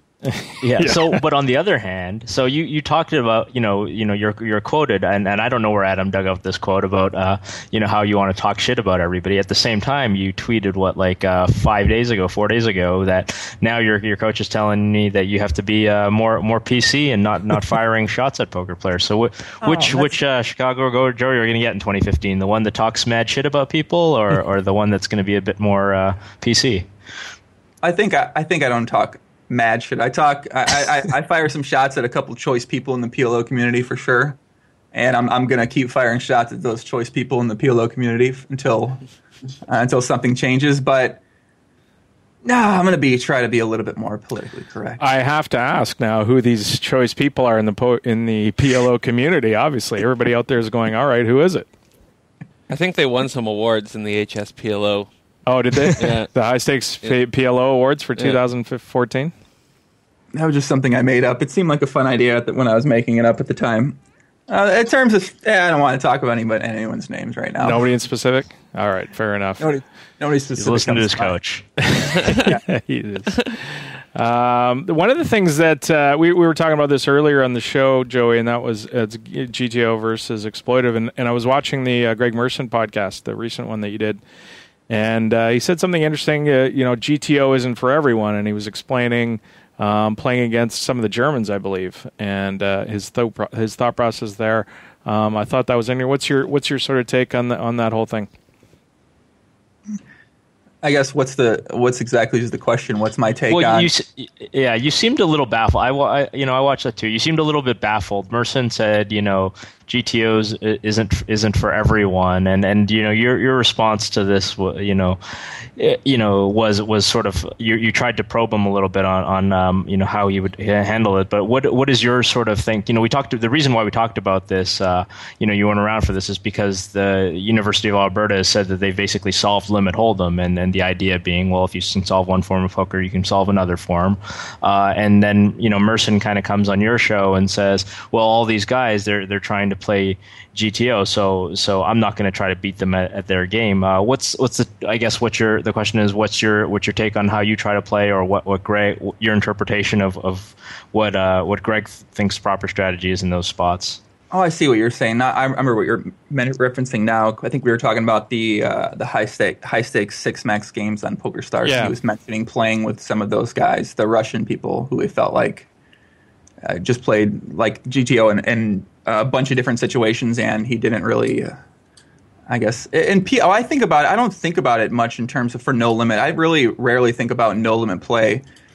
In terms of PLO, I mean, it's nothing that I really hear anyone that I talk a lot of poker with really like try to incorporate into their play style when it comes to Parliament Omaha specifically. I know Lafort talks about it sometimes, but that's more heads up orientated. I don't really play much heads up, so I don't even know what people would consider prop what would be the definition of playing GTO in some situations at Parliament Omaha. I'd be curious to hear some people explain some ideas they have regarding it, because it's kind of a mystery, I think, right now. Whereas at No Limit, I think people have a better idea of what GTO in situations might actually be. Well, I'm very much with you. I think that probably for both No Limit and Parliament Omaha, I think we're very far from any sort of GTO solution, at least right now. And you see that in the sense that people's styles do tend to be very different. And if there was, a style that was discovered, first of all, I think that guy, whoever was playing it, would actually be smashing people, and there's not a whole lot you could do about it. Yeah, I mean, I'm genuinely interested to see if somebody out there like has something even thought about it. PLO, the spots are just incredibly unique in terms of different board texture and the different range of hands that you can have and your opponent can have in certain situations. I think we're a long time away from PLO, but it does seem like most of the No Limit players seem to think that it's, by every month passes by, people are kind of starting to figure it out more and more. Is there a player out there, Joey, that you kind of look at and maybe thought, what the fuck is this guy doing in this spot, or this guy's awful type thing? And then, because when I play PLO, a lot of the times I'll play a guy a fair amount because I'll play the Zoom and I'll run into the same guy. I think, Jesus, he's terrible. And then it turns out he's there every day and he's winning every day. And you kind of, well, maybe he's not so terrible, but because there's a whole bunch of different, ways to play. And is there a guy in the high stakes community that you've ever looked at and gone, what the hell's this guy doing? And then turns out to be, something interesting that he's doing. There's actually is one person. That's my Chilean mining friend, Alexo18. His screen name is Alexo18 on PokerStars. I thought, we've battled we used to play a lot, but even in recent, when I saw some hands, I was like, God, this guy is fucking awful. Like, there's no way that this guy's a winning player. And then, he looked him up on Russian PTR, and he was up $400,000 at Parliament Omaha. So I had to rethink my whole entire theory on his play. How are those games? Are they? Do you think about PokerStars back in the day when the games were great, and maybe they're not as good now, but are those games sort of in their glory days now? Are which games in the games that you're talking about in the sites in Europe? No. These games are not in their glory days. No, they're not very good. No, not in the glory. Not like before, where you'd have a couple fun players at a 10-20 table or a 25-50 table on Stars, and there'd be many tables to choose from if that table broke. Whereas now the options are, very limited. And when you do play the higher stakes that you play, you really have to run well in those shots and those play, because sometimes you don't get that chance very often to make that money back. How willing would you be if say, PLO was always a game for the longest time. Everybody said that, No Limit's the dominant game, but PLO is going to be the game to learn if you really want to make money. It turned out to be to a large extent to be true because of these glory days you're talking about. If there were a new, PLO on the horizon, how willing would you be to kind of divert you've obviously spent a ton of resources and mental energy learning PLO to dive into a new game, as a PLO specialist? I think I'm pretty focused on PLO for the foreseeable future. I don't think I'll ever, or I don't not say ever, but I don't think any time in the near future I would think about learning a new game. I just feel like it's so hard to put your focus into learning a new game while playing another game. That was one of my biggest leaks, I think, when I was trying to learn PLO, is I would play X amount of time playing PLO, and then I'd play the other half playing No Limit, and that was definitely the biggest thing that held me back in terms of getting better at a faster rate at PLO. It's interesting because in Europe, for the longest time, forever, that the first days that I've been over there, 15 years ago, they've been playing PLO pretty much, just PLO and cash games in most of the cities that you run into in Europe. But you don't see that. It hasn't happened to that extent yet in the U.S. and a bit surprising because, PLO is obviously more fun to play. It's more of a gambling game, and you would think that it would take over, but it seems like maybe because all we see is No Limit Hold'em on TV or what have you, that right. That it hasn't sort of taken over here. No, I think I was going to say that I think it's just because everything that's been on television for people in America has always been No Limit Hold'em tournaments, cash games. There was 1 week or 2 weeks of PLO, Poker After Dark, a cash game that ever was on television. So until more people are exposed to the game, it's really hard for them to even know what it is or know it exists. Obviously, they go to a casino, they might see there's a 1-2 or a 2-5 game on the board, but for the most part, they have no idea what to do or how to play or how to learn how to play. So they're just going to keep playing No Limit. And, gradually, I feel it's spreading a bit, but obviously the rate is very slow. And, who knows if it'll ever improve, but hopefully it does. We've seen a lot of live streaming of different players now on Twitch and different places. How much of that do you watch? How interested are you in it? Doing it yourself, etc. I think it's great for the games. The streamers I've watched, I really only watched Sticky Rice. Have you guys have talked about Sticky Rice? Sure, right? yeah. I mean, dude, that guy's he's nuts. Yeah, man. And it's like, so people say, why aren't there more guys like this? Why aren't there more Sticky Rices? There should be, bring me 50 more Sticky Rices. And the problem with that is all those guys he's terrible. He's not very good. So all those guys are going to go busto rather quickly. And then, that's why there aren't guys like that streaming. But overall, I think streaming's great for the games. It feels like Twitch is really starting to focus on it for some reason. I don't know exactly why they're focusing on poker because, it's going to help, or it's going to bring more people into playing poker. And I mean, I don't know why Twitch would want that necessarily. But, I think it's great for the games, and I think it's great for people to do because you'll find that you're more motivated just to work harder and play more because you have these people out there that might be paying attention to you or be fans of you or want to watch you play. There's a guy streaming PLO, 2-5 PLO, Alex KP. Do you know this guy? Oh, yes. You do? Okay. There's been a big, Yeah, there's a big kerfuffle with you guys or something?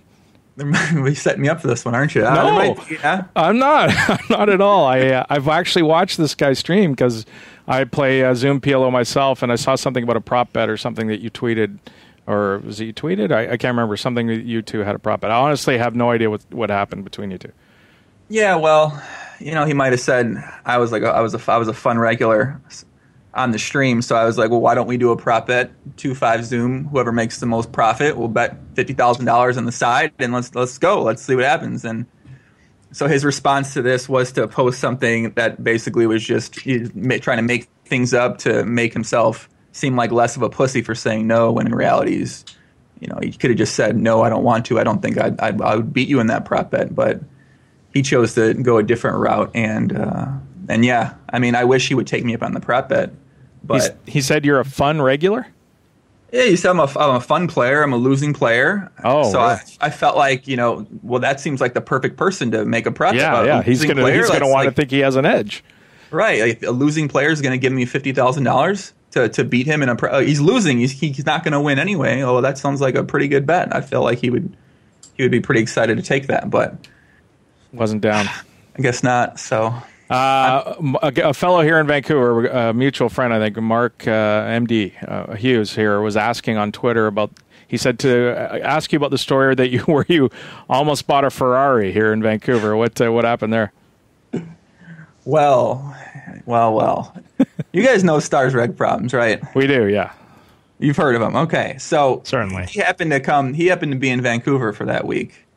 And we went driving around in my car there, and I was talking about wanting to buy a Ferrari while I was up there. So we went to the Ferrari dealership. He convinced me. I didn't want to go. He's like, let's go to the Ferrari dealership. So I said, all right, fine, let's go. Like, they're not going to let me test drive a Ferrari. This is not going to work.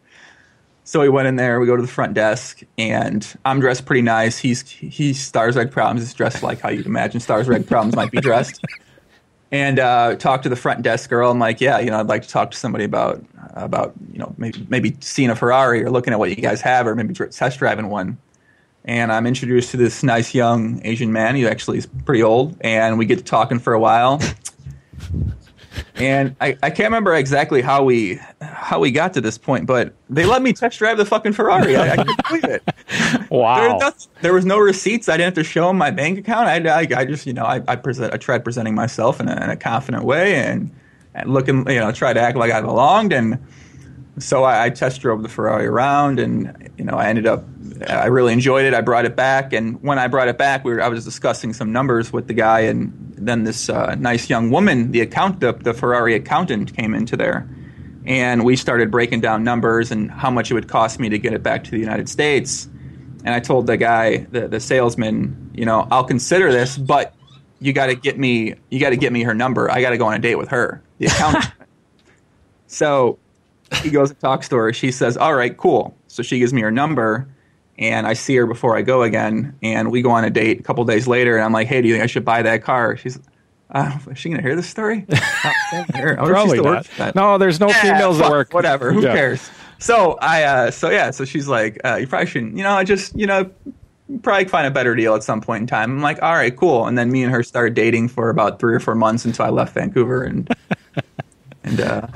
yeah. You were no longer dating after that. Nice. So the Ferrari almost happened, but God, I wish I would have done. I mean, you know what? I knew at some point in time I was going to have some sort of life moment where I spewed most of that money away. I should have just bought the Ferrari.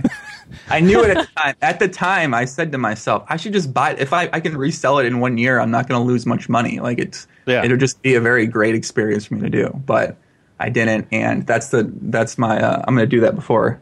The interesting dance there, probably with the salesman, would have been how you get the test drive. Like, you don't want to come out and say, hey, can I test drive a Ferrari?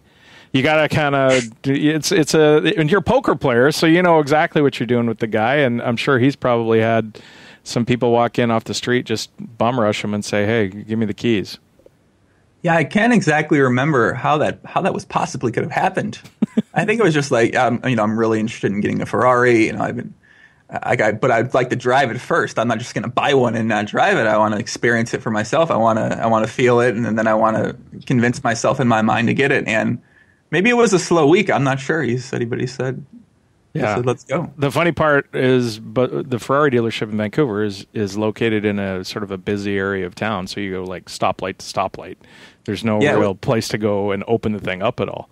Yeah, it was we just kind of took it right into downtown, and on Pacific over there, you can kind of like a little stretch of the road where you can kind of a little bit open it up, but for the most part, it was kind of just enjoying this. Pacific Boulevard used to be where they used to run the Indy races back when we had Indy races in Vancouver. Now there's a light every 15 yards on that street, unfortunately. By the way, did you know there's a rapper named Joey Chicago? Or no, a DJ. Sorry, he's a DJ. No way. Yeah, Joey Chicago. He's like a big famous DJ. Well, while introing you on the show, Adam in the first segment probably said Joey Chicago about 3 times. I said it like 3 times because I had, for some reason, had read his name today when I was researching a little bit about bringing you on the show. And I ran into this Joey Chicago guy a few times. DJ Joey Chicago. Yeah, you guys. I don't know how famous he really is, though. Yeah, Joey Chicago. He's not near as famous as this. No, not nearly as legendary. He's probably never been in a Ferrari other than the passenger seat. Right. Joey, thanks so much. Appreciate the time. And if you get down to the Bahamas for the big festival down there, hope you run good. And we'll talk to you soon. Guys, thanks for having me on. Good luck with your. Good luck. How's the? Can I ask any questions? How's Sure. the 3-man? How's the 3-man? Are you guys doing a 3-man booth now? No, we do a little bit. I mean, it's we have a producer, Ross, who's here. Is that what you're talking about? The show here locally? Yeah. Mike moved on. He went back to doing his thing at the eye clinic that he's been working with for so long. I guess the show got in the way a little bit. He's got 2 young daughters, so it's time to move on. So instead of packing the whole thing in, I talked to Terrence, and he was willing to come on board. And we got a new producer here, Ross. So it's going well. Yeah, we're having some fun for sure. What happened? Is Terrence still doing? Are you still doing your podcast? I really liked Terrence came up with the. He's going to have these old school guys on that kind of been out of the limelight for a while, and that was kind of an idea I was thinking about. That would be really cool if someone was to do that. Are you still doing that, Terrence? Well, first of all, thanks so much for the compliment. I appreciate that. I haven't done it for a while just because I've been doing this thing, and I figured the public can only stand me listening to me talking to their ear, jabbering into their ear so many hours of a week. But I still do have a very long list of, like you said, old school guys who crushed it back in the days and have moved on to other things. I haven't made any headway on that, but I would like to start doing that. So comments like that always are going to incentivize me a little towards doing that a little. So maybe I'll get my ass in shape a little bit and start working on that a little. But thanks very much. I'm glad you enjoyed listening to the Life After Poker podcasts. Yeah, when I first saw you tweeted the idea out, I was like, yeah, that's a perfect idea. Because I was thinking about doing something, but I was still a PLO guest, but I don't think I'd be the best at interviewing like past guys who don't play poker at all and moved on. And then when I saw you do it, I was like, oh, that's like perfect. So, hopefully we can catch up with some more I'll work old on school it. legends. Promise I work on it. Yeah. Thank you. Yeah. And feel free to refer any if you come across any. Say you'd be a perfect guest for Terrence. He's probably looking for suggestions. Yeah, I don't think I really run into the old school guys. That was kind of those guys. He's were not as after. old, Adam. Yes, that's right. I forget. Yeah, I mean, I'm old, but I'm not as like when those guys were all like crushing. I was playing 10 cent, 25 cent, and playing hands in a day. So I wasn't really like, I wasn't really in the scene or met most of those people. So I've kind of, it was a bit before me. Fantastic stuff. Thanks, Joey. Appreciate it. We'll talk to you soon, and good luck. All right, guys, have fun, man. Good luck. I'll see you guys. Well, thank you. So, Terrence, last week we were talking about things that we don't want to be a thing anymore, and one of mine was poker awards shows with sort of nebulous awards, breakout player of the year, that kind of thing that we couldn't quantify.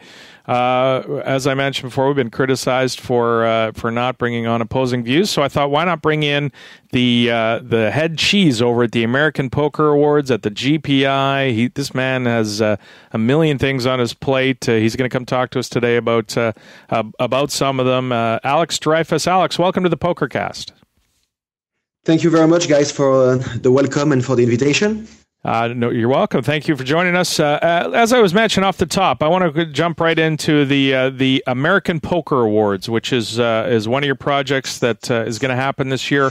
Give us an idea of what the goal was with the awards and why you think this is something that needs to happen here in 2015.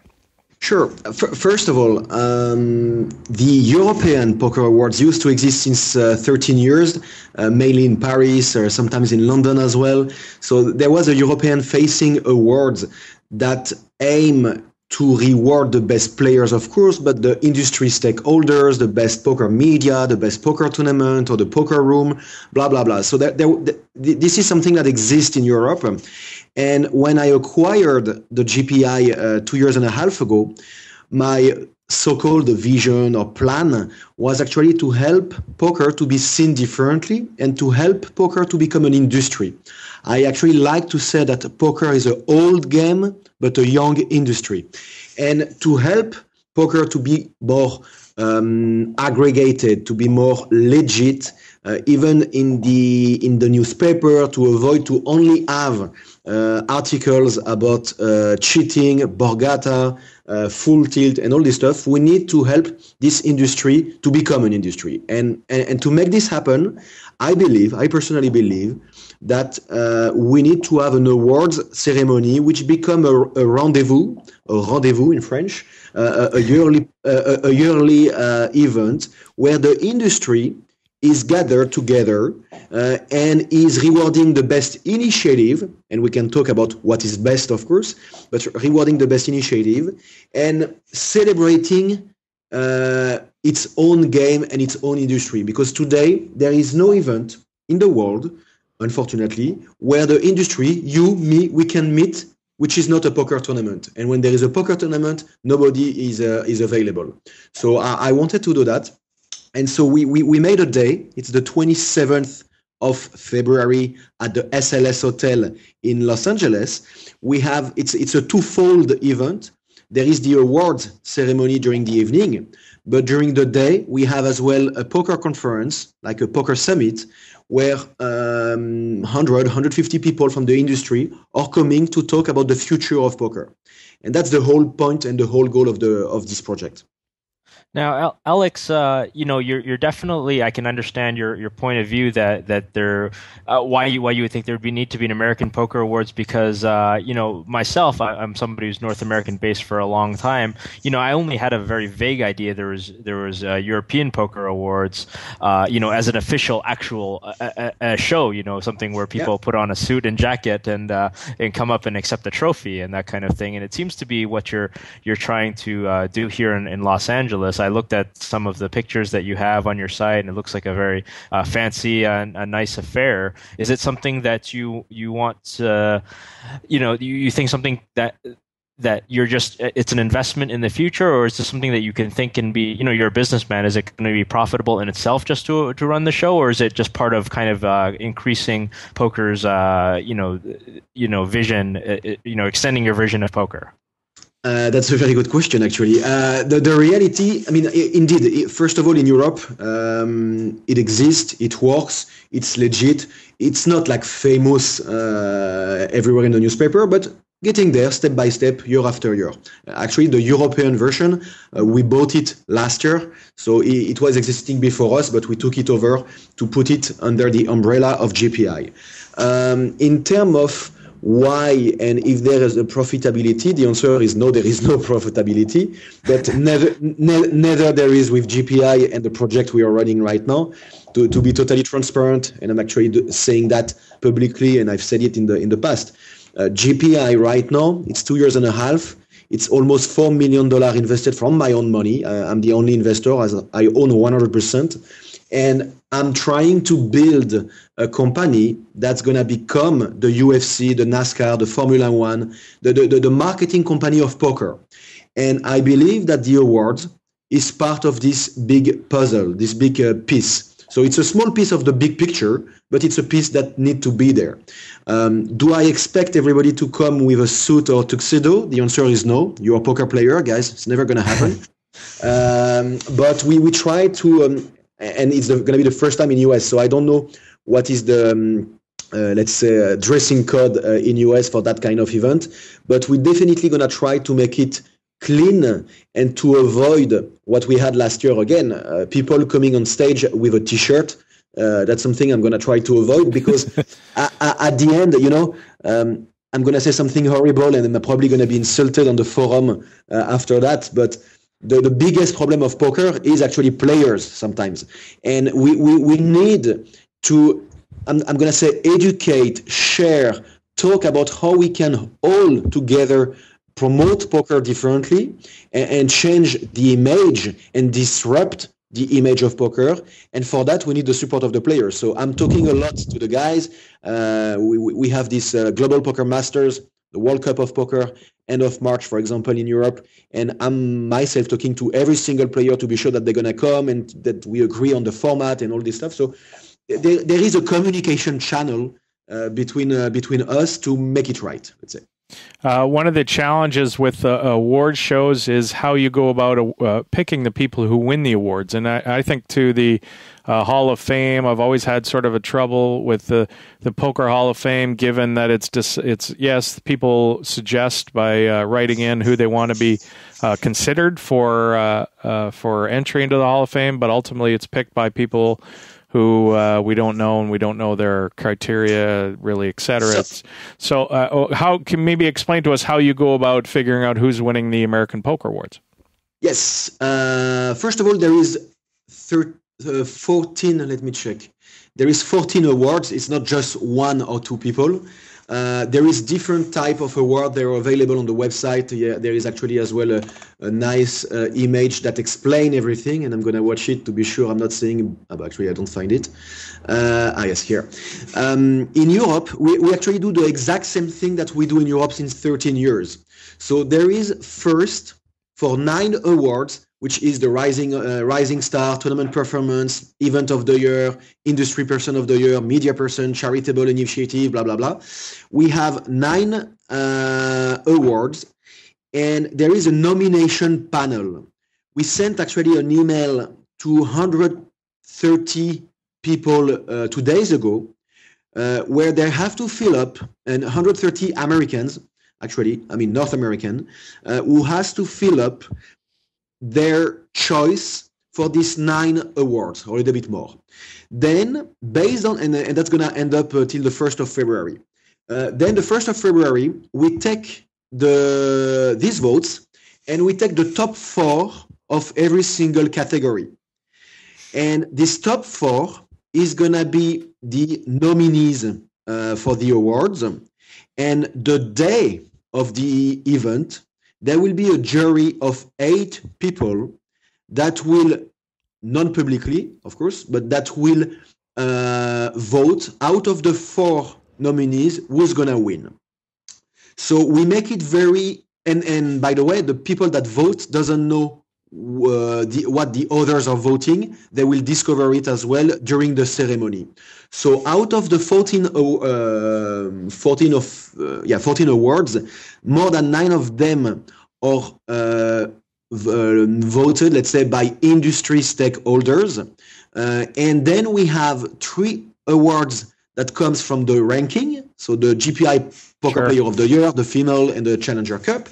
And we have 1 People Choice Award, which is this year for the Poker Best Ambassador.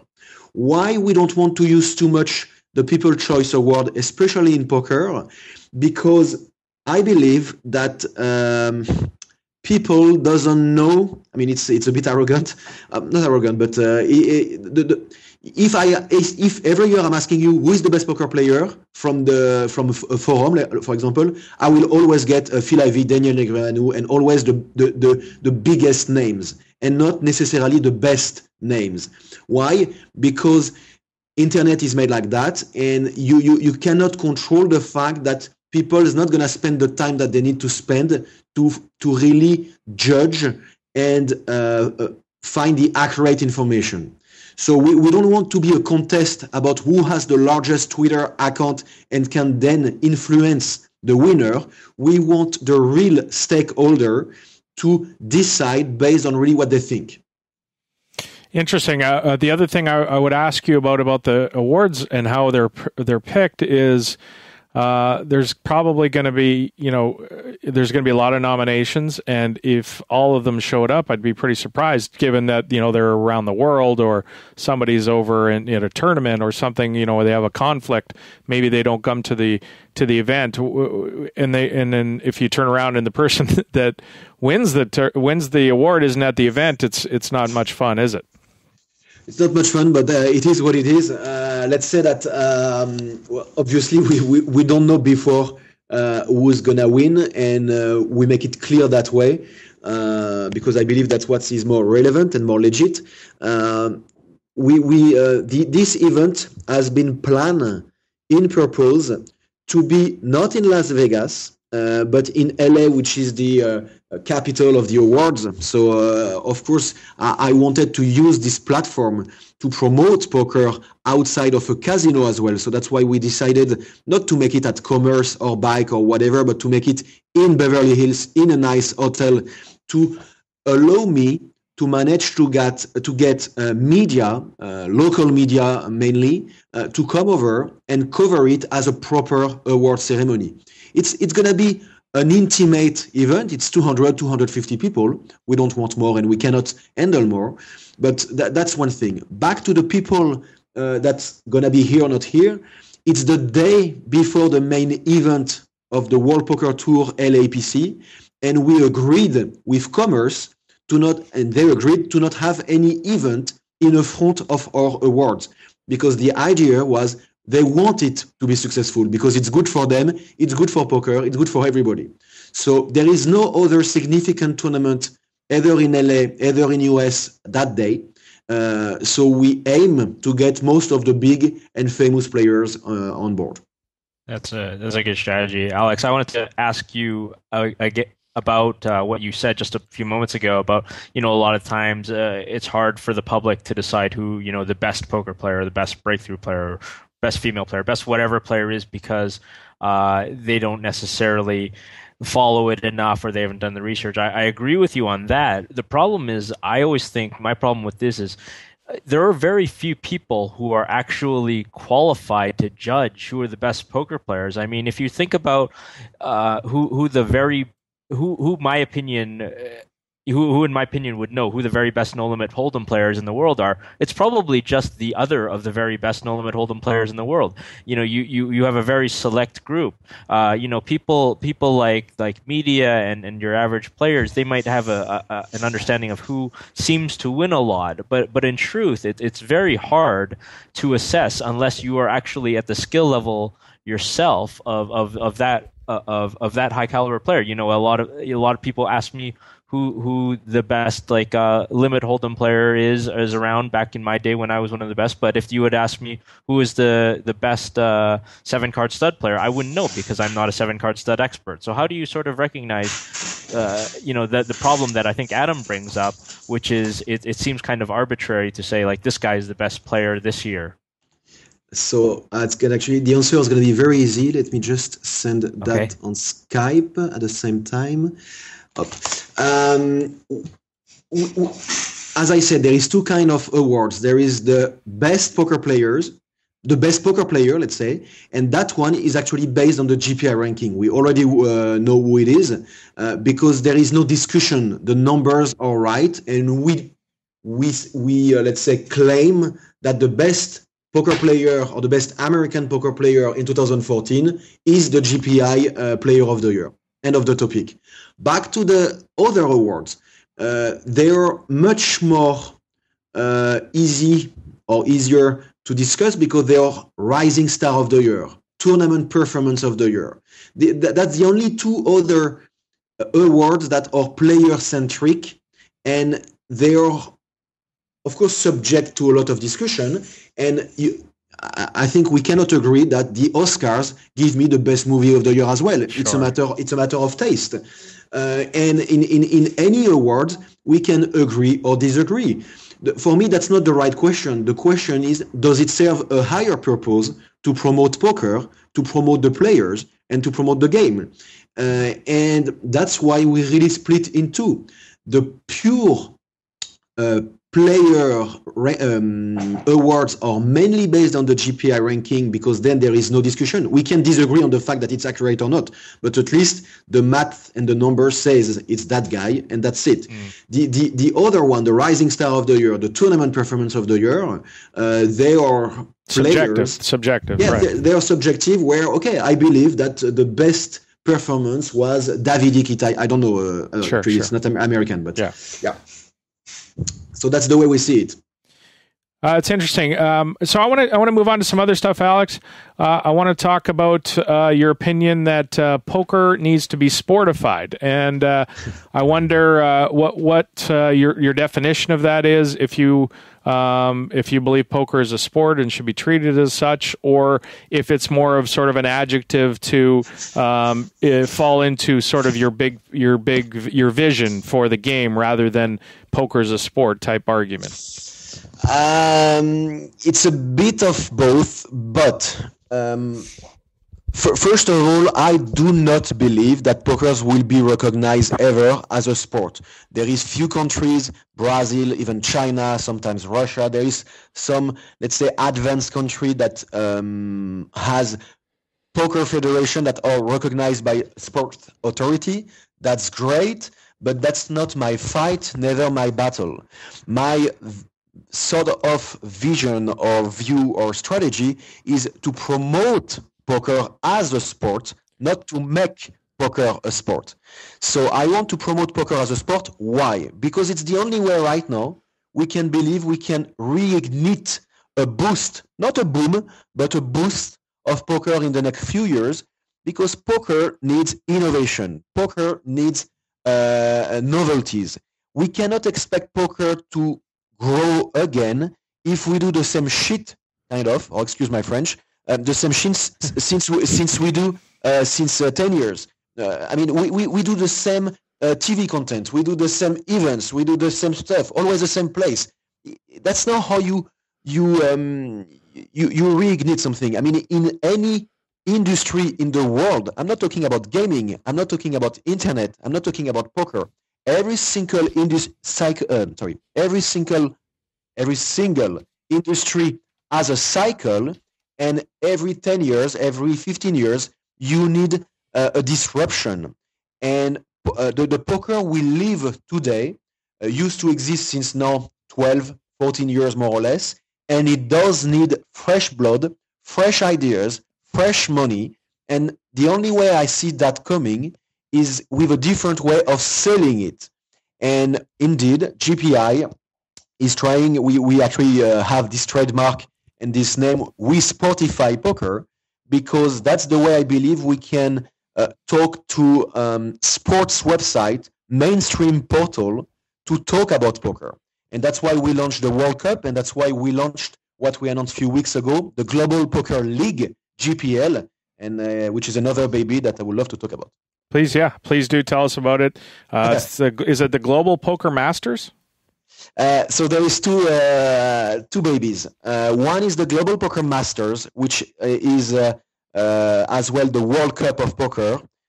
So it's more like the Ryder Cup in golf or the Davis Cup in tennis. It's the 8 best GPI countries with the top 5 players of these countries fighting against each other for 2 days. So you're going to have US, UK, Canada, Germany, Russia, France, Italy, and Ukraine. And these players, the top players, they're going to compete for 2 days on a live stream with no delay, which will allow people to do live bet as well online. And they will compete with a different format to define who is the best country. So the idea is they don't play for the money. And believe me, that's the hardest part, to convince the best player in the world to do not play for money, but to play for their country, to play for the future of the game. And because they do believe that there is an interest to create a legitimate World Cup of poker, or Poker's World Cup, that will help media to say, oh, USA won the World Cup of poker, and not anymore. Dan Smith won $800,000 in a WPT in California. So that's our first baby. But the second one is much more ambitious, much more dangerous, much more difficult. It's the Global Poker League, GPL, so the NFL and NBA, NHL of poker, which is the first professional poker league, team-based, and it's the same. It's going to be hopefully launched before this summer, and it's going to be 6 franchises owned by individuals that cannot play in the league or in the team. So let's say Dan Shack, just to take an example, could become one of them, but he will not be able to compete in the league. He will not play. He will own the Shackers, for example, and that team, that franchise is going to compete against 5 other teams during a series of 6 events that will be during 3 or 4 months. We haven't decided totally. It's going to be live stream as well. And the idea is really to sportify poker by having sports media to talk about this league before, during, and after the events. We're going to have a draft part as well. You're going to if you're a team owner, you need to take at least out of the 5 players, 3 players that are on the top 300 of GPI, but you cannot have more than one that is in the top 10, for example. So there is a lot of rules and fun we're going to add into that. And the idea, again, is to build a series of events that's going to help poker and help players to be seen differently, to be more legit, and most important, the main issue that we have with poker is recognition of players. Why? Because every single final table, there is more than half of it that are random players. And that's great for poker because it means that me, as a random player, I can achieve that. That's great. But for the recognition of a game as a sport and for having media to talk regularly about the same players, we need to set up a platform, to set up a tool that allows them to always being talked about. And that's the league. You don't think that the media talking about a story about a random player winning, an unknown player winning $1 million in a poker tournament, you don't think that's valuable? You think it's more valuable to have a known player win that tournament? No, I say that we need both. We need to have the random player because it makes sense, because it gives me the aspirational aspect of poker, meaning that you and me, we can win. So that's needed, and that's very important. But I believe we need as well a new layer to get more regular coverage of sports media website where there is like thousands of millions of people reading it every single day. Because today, let's be realistic, nobody gives a shit about any single poker event in US except the World Series, and barely the World Series, only the main event. So how can we change that? How can we expose poker differently? I believe it's through the sports formatted poker. Do you think ESPN does a good job and 419 Productions with the television aspect of the World Series of Poker? You mentioned something about the same tournaments, the same format, etc. What do you think could be done differently there? I wish to know. That's the reality. I think they do a great job. I think ESPN, Maury, and of course Ty and all the guys, they do a great job. They're the one who gave the initial boost and actually the initial boom of poker in the world. So I'm very grateful, and we should all be grateful. But the format, I like to say that, as I told you at the beginning, poker is an old game but a young industry. But it's not even an industry, because every single poker initiative serves the interest of the initiator, meaning that the World Series of Poker interest is to bring people to Caesars Casino to make money out of it. And that's fair. That's their business. The WPT business model, it's to drive people to the casino where there is the WPT license. And the EPT business model is actually to promote the brand of PokerStars. And every single initiative has conflict of interest and different needs.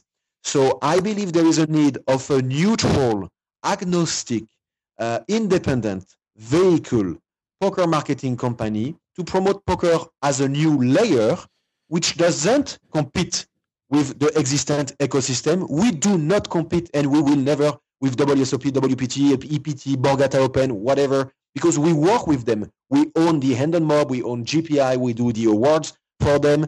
So we are totally new, but I believe that we have to bring something new as well, a new layer, to promote it differently. And the only way to promote it differently is we need to build it differently. So it cannot be what exists today.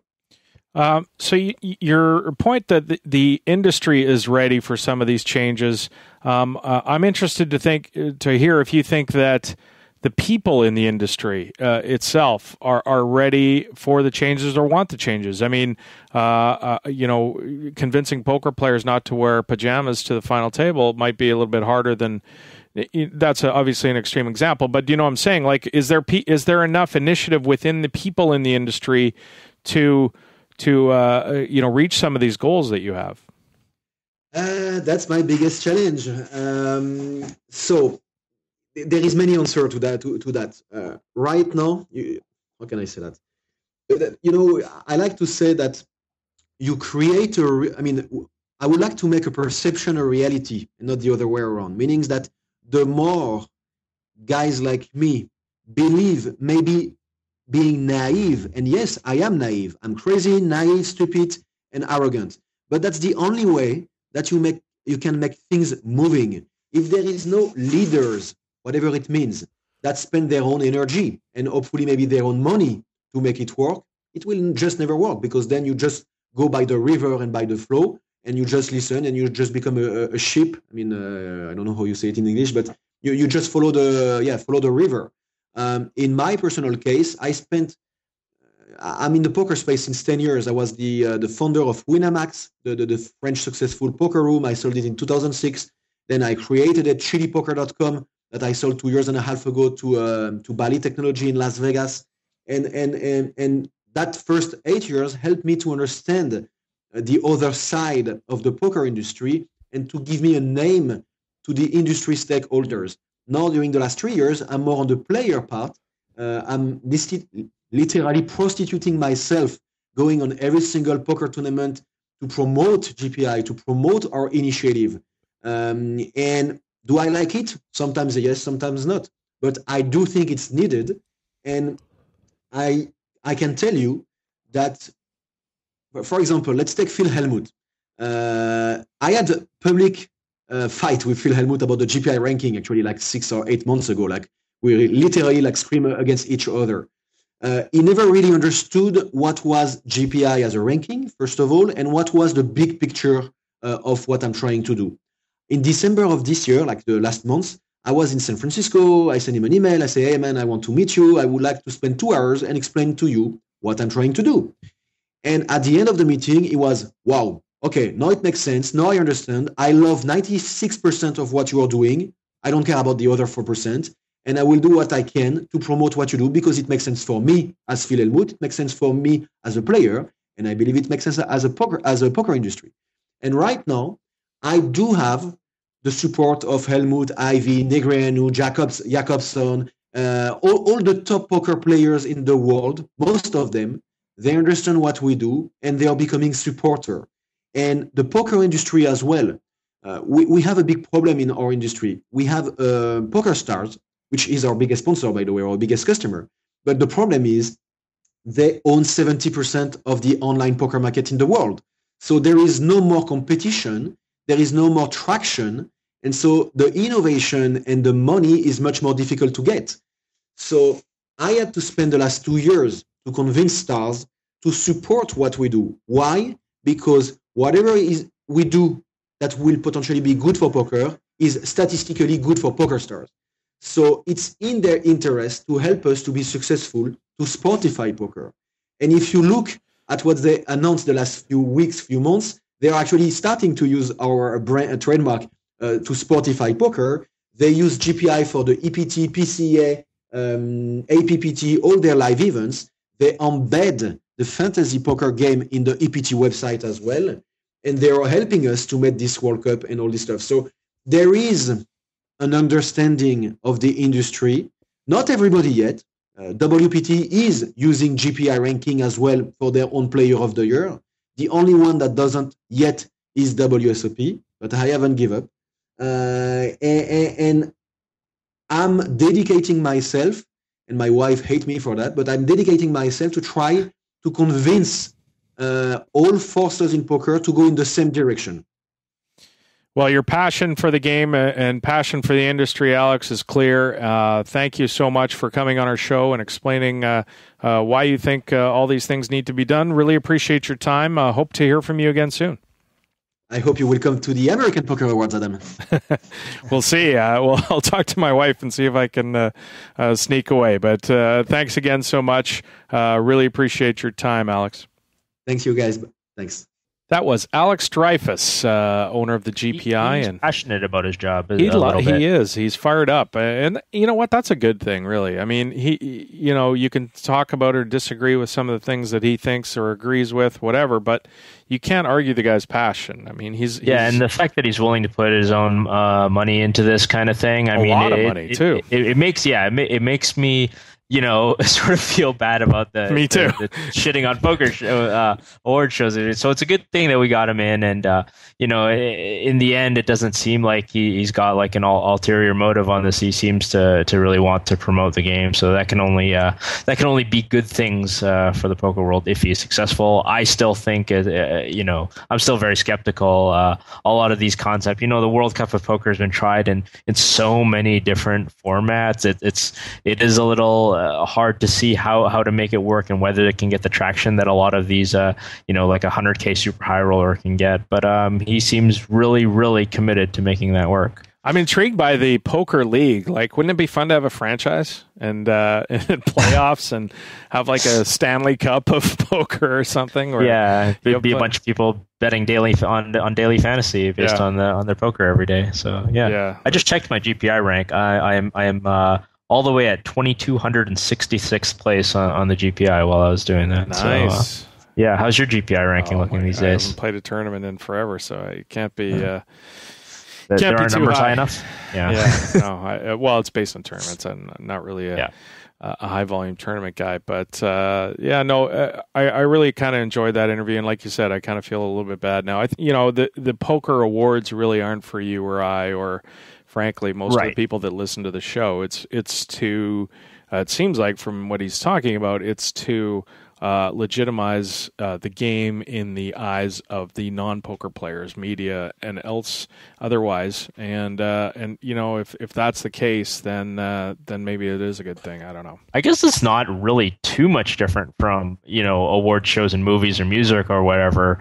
It like Alex points out, it's not really about who the quote unquote best is. It's about this sort of media about media kind of circus that surrounds these types of things. And just getting exposure for it however you can. It's to sell movie tickets, right? I mean, that's what the Oscars is about. Yeah. And this is about selling the game of poker. So I'm going to think on it a bit, but I'm coming around a little bit to this. The categories still sort of bother me to some degree with, breakout player of the year, whatever, that kind of thing. But and how they pick that person again. I mean, and that, let's face it, the person, the breakout player of the year, now has something that he can go shop himself to, so it's good for players. I mean, that guy can go shop himself to poker sites or other advertising vehicles for him to sign on to and make some extra money with.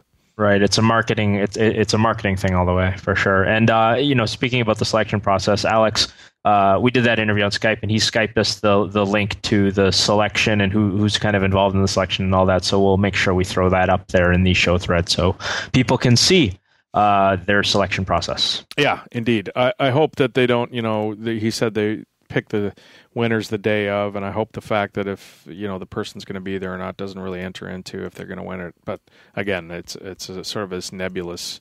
A lot of them are kind of nebulous anyway. So. Yeah. Who knows? But interesting nonetheless. We have a strategy minute from CrushLivePoker.com, of course. Bart Hansen's fantastic live poker training site. New sponsor for the Pokercast. This week, Bart's talking about gaining information post-flop. Have a listen to the Strategy Minute. And we are coming back with an interview with our old friend Steve Day from the Isle of Man, who's going to talk about some of the recent happenings and the big recent happening over at PokerStars. We'll unveil that after the break. You're listening to the 2+2 Pokercast. More right after this. Hello, everyone, and welcome to another Poker Strategy Minute brought to you by CrushLivePoker.com. I am Bart Hansen, and today I want to talk to you about hand reading based upon the pre-flop raiser's action post-flop. There's a natural order of things when it comes to No Limit Hold'em, and usually people will check to the pre-flop raiser.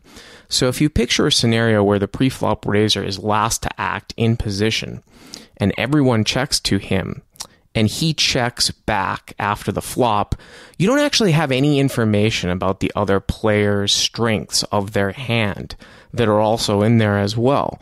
However, if the pre-flop raiser is, say, under the gun and he's first to act post-flop and he checks, and then let's say 2 or 3 people check behind him, then those people behind him really aren't going to be all that strong. We actually have gained information because they've checked. In the first scenario, we don't gain anything because they're basically going to check all the time. So in scenario 2, if we're in the blinds and the pre-flop raiser checks under the gun and people check behind him, we can really stab at the pot on a lot of turns, especially when the board doesn't really change. Hey, poker fans, don't forget about the 2plus2.com digital magazine. Each month, a wide array of poker professionals and media write fascinating articles about the game you love. Want to learn about big blind versus small blind hand ranges? How about optimal Jeopardy daily double strategy? Topics like those and many others are covered every month.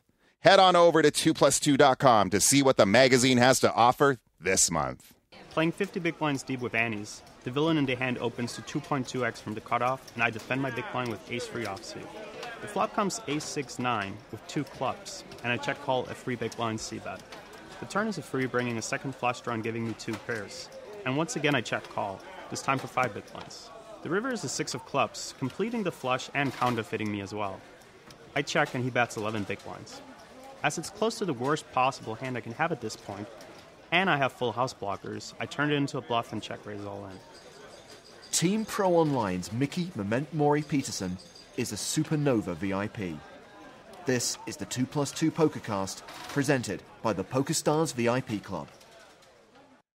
Okay, people, most of the kittens have perished. There are a few left you can save, though, and here's how to do it. Get involved with the Pokercast by emailing your questions, suggestions for the show, or even record a sound clip. Adam will be using the best ones on the air. Well, let's face it, probably the worst ones as well. I can see you there at your computer. Send an email right now. Totally disagree with one of Adam's takes last week? Send an email. Love last week's interview? Email. Want to know how much cash Adam has on him right now? Email. Pokercast@2plus2.com is the address. Ship the funny to Adam today. Hi, I'm Bart Hansen, the owner and operator of CrushLivePoker.com. I wanted to tell all you PokerCast listeners about some of the free material we've put on our website. You can listen to me every Sunday at 4:45 Pacific Time for Crush Live Call-Ins, a call-in show analyzing hands in real time. And of course, you can also check out 2plus2 legend Lyman, as he does his show on Mondays at 6 p.m. Pacific Time. Be sure to also take a look at our strategy forums, free to read and post for everyone.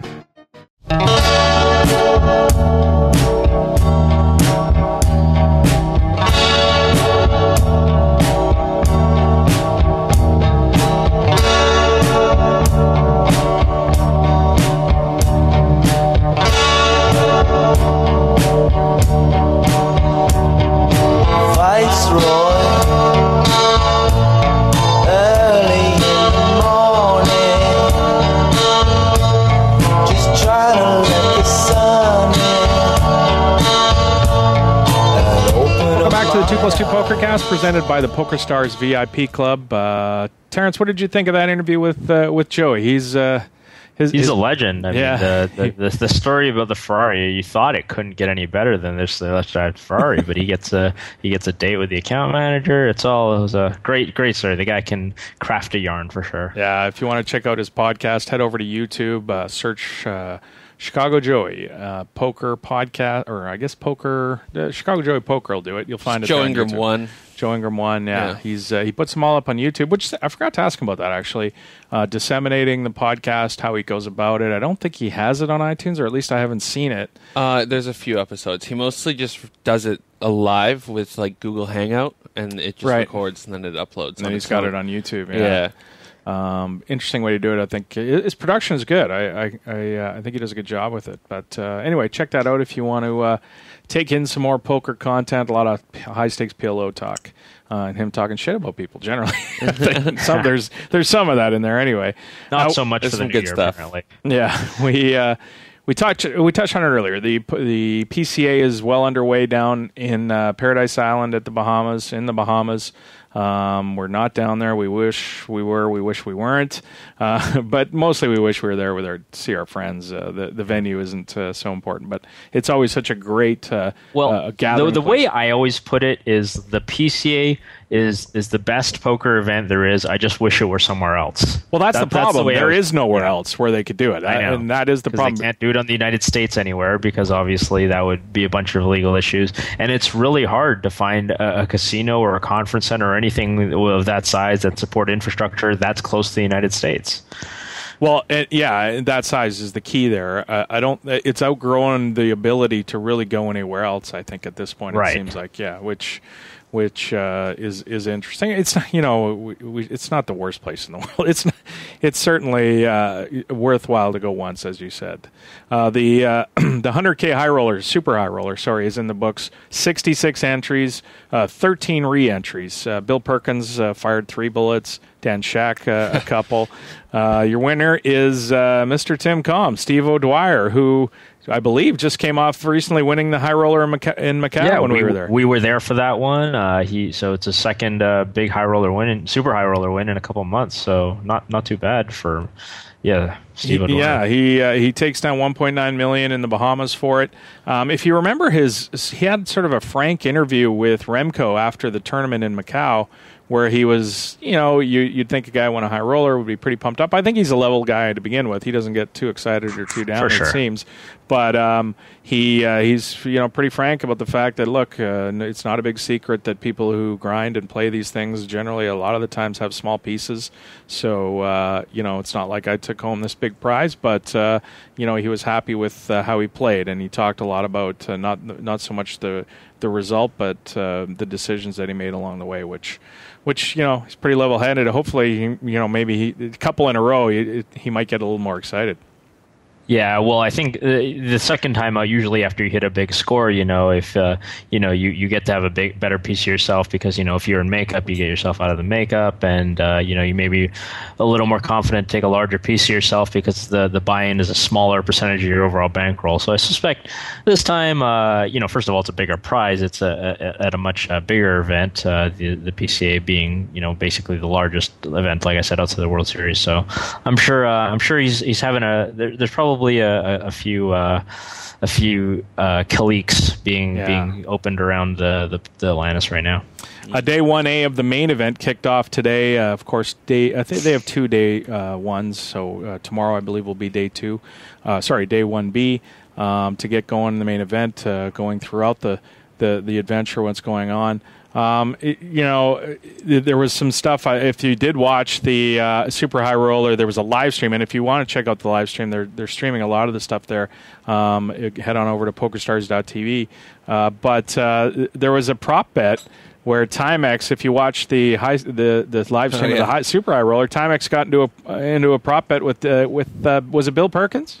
I think so. I think there were 2 different ones, and the first one was whether he could do like 300 squats in an hour in like a level of play or something like that. And if you go over to where I read it was F5 Poker, but they were just grabbing it off of the Poker News content. Poker News was the one who, of course, shot the interview with him, and it's actually the aforementioned Remco, talking about it with Timex, and Timex will give you the full breakdown of how they got to that number. And then when that was way too easy, they ended up doing 350 push-ups in one level, and he was pretty confident that he could do that, but he failed. I think he got to 327 or something like that, 323.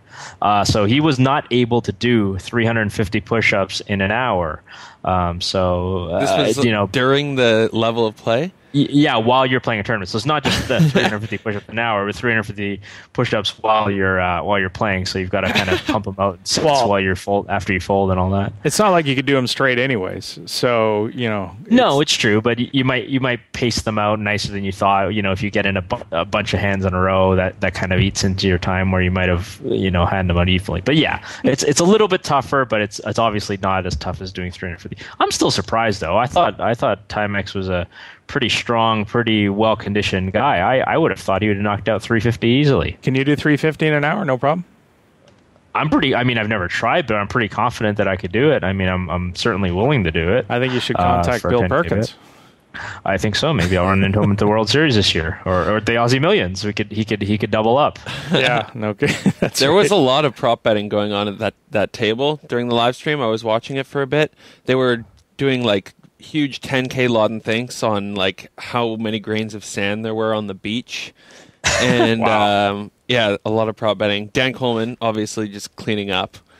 He would just pop in there and set a line and just take all the money. Nice. Yeah. Yeah. No, it's that's why it's really fun, I think, to live stream, get people a hint, because that's really, I think, the true fun of a lot of those super high roller events. It's not, because I think the general public is, tired. Oh, it's a bunch of 25-year-old millionaires playing for a bunch of money again. Yeah. But a lot of this chit chat, a lot of these prop bets, a lot of this conversation, that's a lot of the real fun at it. And when Adam talked earlier in the show about, the do you miss it? It's this kind of buzz, I think, that makes the PCA very special, because it is full of all the sort of poker culture that exists, in our game.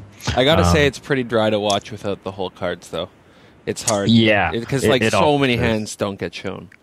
No, that's always going to be a problem with live stream. You have to be a pretty big hardcore fan to watch it. I'm not an MMA guy, but was Tito Ortiz down there? Yeah, so I've seen a few mentioned to this. PokerStars, it looks like PokerStars has paid for him to be there. They've often done this before. They did it. Matt Sundin, I remember, was there one year. My favorite was Dave the Hammer Schultz. Was there? Yeah, that was the best. Stars paid for Dave the Hammer Schultz. Yeah, there? Stars paid for Dave the Hammer Schultz, and I walked up to the because I can't imagine there's a ton of 19, 20-year-old grinders who have a clue who the Hammer is. So, yeah. But I do. So I walked up, I saw him right away, and he's playing with a bunch of kids. And I looked at him. I said, "If you guys had any idea who was sitting over there at your table," and I ended up talking to him for a bit. Super nice guy, and he was having a ton of fun. But they used to do it with David Wells was down there. We interviewed and Boris Becker, and Sergio Garcia. There's a ton of guys that have gone. Yeah, so I guess this year Tito Ortiz is the guy. For those who don't know, he's ex UFC champion, light heavyweight division, and Ike Axton actually, the reason I commented on Twitter was because apparently he's leading a workout at the beach on Saturday morning, and anybody can come sign up if you email press@pokerstars.com. So obviously they're going to be doing some content around it. But I thought it would be funnier if you kind of got everybody to sign up if they were all willing to fight Tito at the same time. I think that would be great content.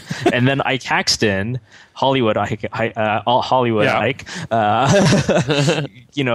tweets at me, and he says that apparently at the Super High Roller there was a discussion of how many Ikes would it take to beat Tito. Oh, it's a twist on the 5-year-olds, right? Yeah, it's a twist on the 5-year-old. I had to think about it because Tito Ortiz is about 240 pounds, like I said, former world champion. Just big, strong, powerful dude. Ike Axton, not so much a big, strong, powerful dude. Great guy, super intelligent guy, but not necessarily your number one overall draft pick in the street fight to the death. How many Ike Axtons would it take, do you think? So I put a lot of thought into this actually, and I think. I think I would definitely bet on 6 Ikes if they were well coordinated, if the area wasn't too big, it was like a fairly combined space. What you think? Wow over or wow under? Pounding the over. I can't. You don't think? I think Tito crushes 6 Ikes. I just think if if the Ikes are smart, and Ike is a very smart guy, so I assume the other Ikes are smart. I love that. Exactly, all the other Ikes are going to be the as Ikes smart are. as By the way, the Ikes are smart. I'll guarantee you that right now. I know, like the 6 Ikes combined for an IQ of like 1,050, right? Like, they're smart. So I figured if they all realize they can each grab one limb, then that just leaves like the other ones enough to, because your entire body against one limb is going to be enough that the other 2 Ikes can start doing damage. But they're giant pussies. Like as soon as Tito bites them or elbows them in the nose and breaks their nose, you got 5 Ikes. It's done. They might be giant pussies. But the thing is that they're smart enough to realize that individually they're definitely fucked. So if any of them backs out of the plan and says, "No, I'm not grabbing that guy's leg," then they know that they're getting picked off. Their only chance is to collaborate. So if they're picked off individually, they know they're absolutely getting a beating. So I figured I like 6 Ikes. I got 11 Ikes. You got 11 Ikes. God, why can't we do this? Why can't I give you like 8.5 Ikes and we can play this up? This needs to happen. There should be something where that happens, indeed. All right, moving on to some more PokerStars stuff. A pretty big announcement this week. The rake increases that were announced in October were reversed this week. Happy New Year! Yeah, Happy New Year, grinders. All the increases that there was much discussion about in October have been reversed, except for the increases for the spin and goes. I think that was the only one that was saved, or the only rake increase that did stay, which is sort of geared towards casual players to begin with anyway. So grinders are happy today or this week to hear the news that the rake schedule has gone back to the way it was before, to be far and away the lowest in the industry. Now, I'd like to see them get rid of that foreign currency thing still that they haven't done. Yeah. That's still there. That's really punishing for a lot of people. But that hasn't happened yet. But as far as the decrease, the about face, it's interesting, right? I mean, this is a huge $5 billion company makes a pretty big step and increases the rake to the extent that they did. And faced a lot of backlash from people online, on 2+2, on Twitter, etc., and reversed their decision. You wonder about the process and how that happened. Yeah, go ahead. Yeah, it's almost to the point where I saw a lot of people being so cynical about it. They were saying, PokerStars did this, and it's like when Coke came out with New Coke, and it's this elaborate plan to to create bad will and then reverse it and say, look at us, we're the good guys, and make people love us more than ever. I think that's an overly cynical point of view. I don't see that happening for a number of reasons, not the least of which is there probably going to be some number of people who only hear about the original news, right? Who never hear that they're going back, because the bad news is always bigger than the good news, right? So the story that they increase their rake is always going to be a bigger story that they decrease their rake. So that if that was their plan, that's an atrocious business marketing plan. But it is surprising. Usually big companies don't just kind of change their mind about things after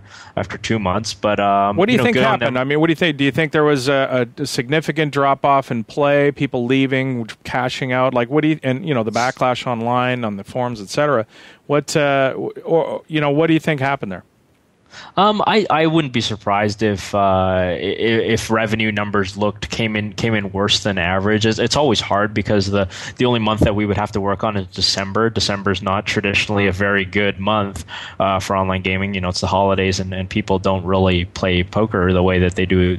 So but even then you can compare year over year. So but even then I would kind of think that they would try to collect more data. So I'm inclined to think it's a little bit more of the community backlash and the response and all of that kind of stuff made to me seems like it's maybe stronger, because that's the stuff that doesn't take time to measure, whereas when you're talking about hard numbers, you need the data to sort of do that, but obviously it's hard. It's really hard to speculate what happened behind closed doors. Yeah, so just like the increase was a business decision, the decrease or the reversal clearly is a business decision as well. I mean, it's it's fantastic that it happened, and it's great that that a company like that is willing to reverse and kind of I guess in a backhand way, admit that they made a mistake maybe with raising the rake there. But yeah, it's a business decision. So something happened in those couple of months to make it clear to them that this was the better way to go. And congratulations to everybody in the community who made themselves heard. Both like I said on Twitter and 2+2 especially. In a respectful way, you hope that everybody gets their point across, and for the most part, I think it was. I think it's great news. It's great for grinders, for players, for sure. And what happens here from now on, we don't know. But it seems like it's an admission that this keeping the rake low and keeping players grinding and happy is the way to go for them. Yeah, and it's good for everybody, and it maximizes revenue. And at the end of the day, that is what Stars wants. It wants to maximize the revenues, and its best way to do that over the years is to run the games. Now, and what they did say. Else, sorry, go ahead. Sorry, I was saying, if nothing else, it's going to make Steve happier about coming on our show this week. Yeah, she will be on shortly, and we'll talk to him about it. They did mention that they were going to take a look at some of the countries that have their own client that are facing taxation, that PokerStars faces higher taxation in some countries, and they are going to have a look at reducing VPP multipliers and increasing rake. We'll ask Steve more about that when he comes on the show. But it almost seems, Terrence, like it's more, they thought, well, let's think this through. Maybe we'll make this more of a user pays type situation than everybody that plays on PokerStars pays. So if you're living in a country where you have high taxation, I'm sorry, but you're going to have to pay the brunt of the cost that PokerStars is running into here. Yeah, and that's not going to be unique to poker or online gaming in general. I mean, look, if you live in a country where alcohol is taxed really highly, then you're going to be paying a lot more for your bottle of red wine at the liquor store. That's the bottom line. If you live in a low alcohol tax country, then you get it cheap, and tobacco and there's cars, all the kind of things. These costs are always going to be passed down to the consumer, the government. So at the end of the day, a lot of it's important to petition Stars and petition at the site that you play at, but it's also important to be able to talk to the people who make these legislative decisions in this country, because Stars obviously is going to keep a very firm pulse on what rake they can charge. They're going to charge as much rake as is viable to keep the games going, to keep liquidity going, and to keep people at a reasonable level, of success and keeping those games going. But governments aren't aware of that because they don't have the experience that Stars has. They don't have the experience of running all these poker sites. They don't understand the poker ecosystem nearly as well. So at the end of the day, if they're going to charge a very difficult tax, first of all, Stars is going to tell them, whoa, you can't do this, because then we're going to have to increase the rake by X amount, and now we're not going to have any viable games. But also the citizens have to do that as well. Countries are Denmark, the UK, Belgium, Bulgaria all have a separate client. I think you can probably look for higher rake and lower VPP multipliers in the future, maybe later in 2015.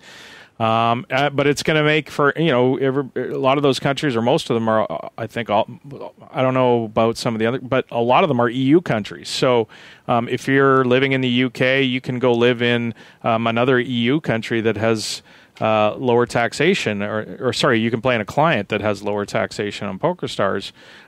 So, maybe it's going to cause some people to move around Europe.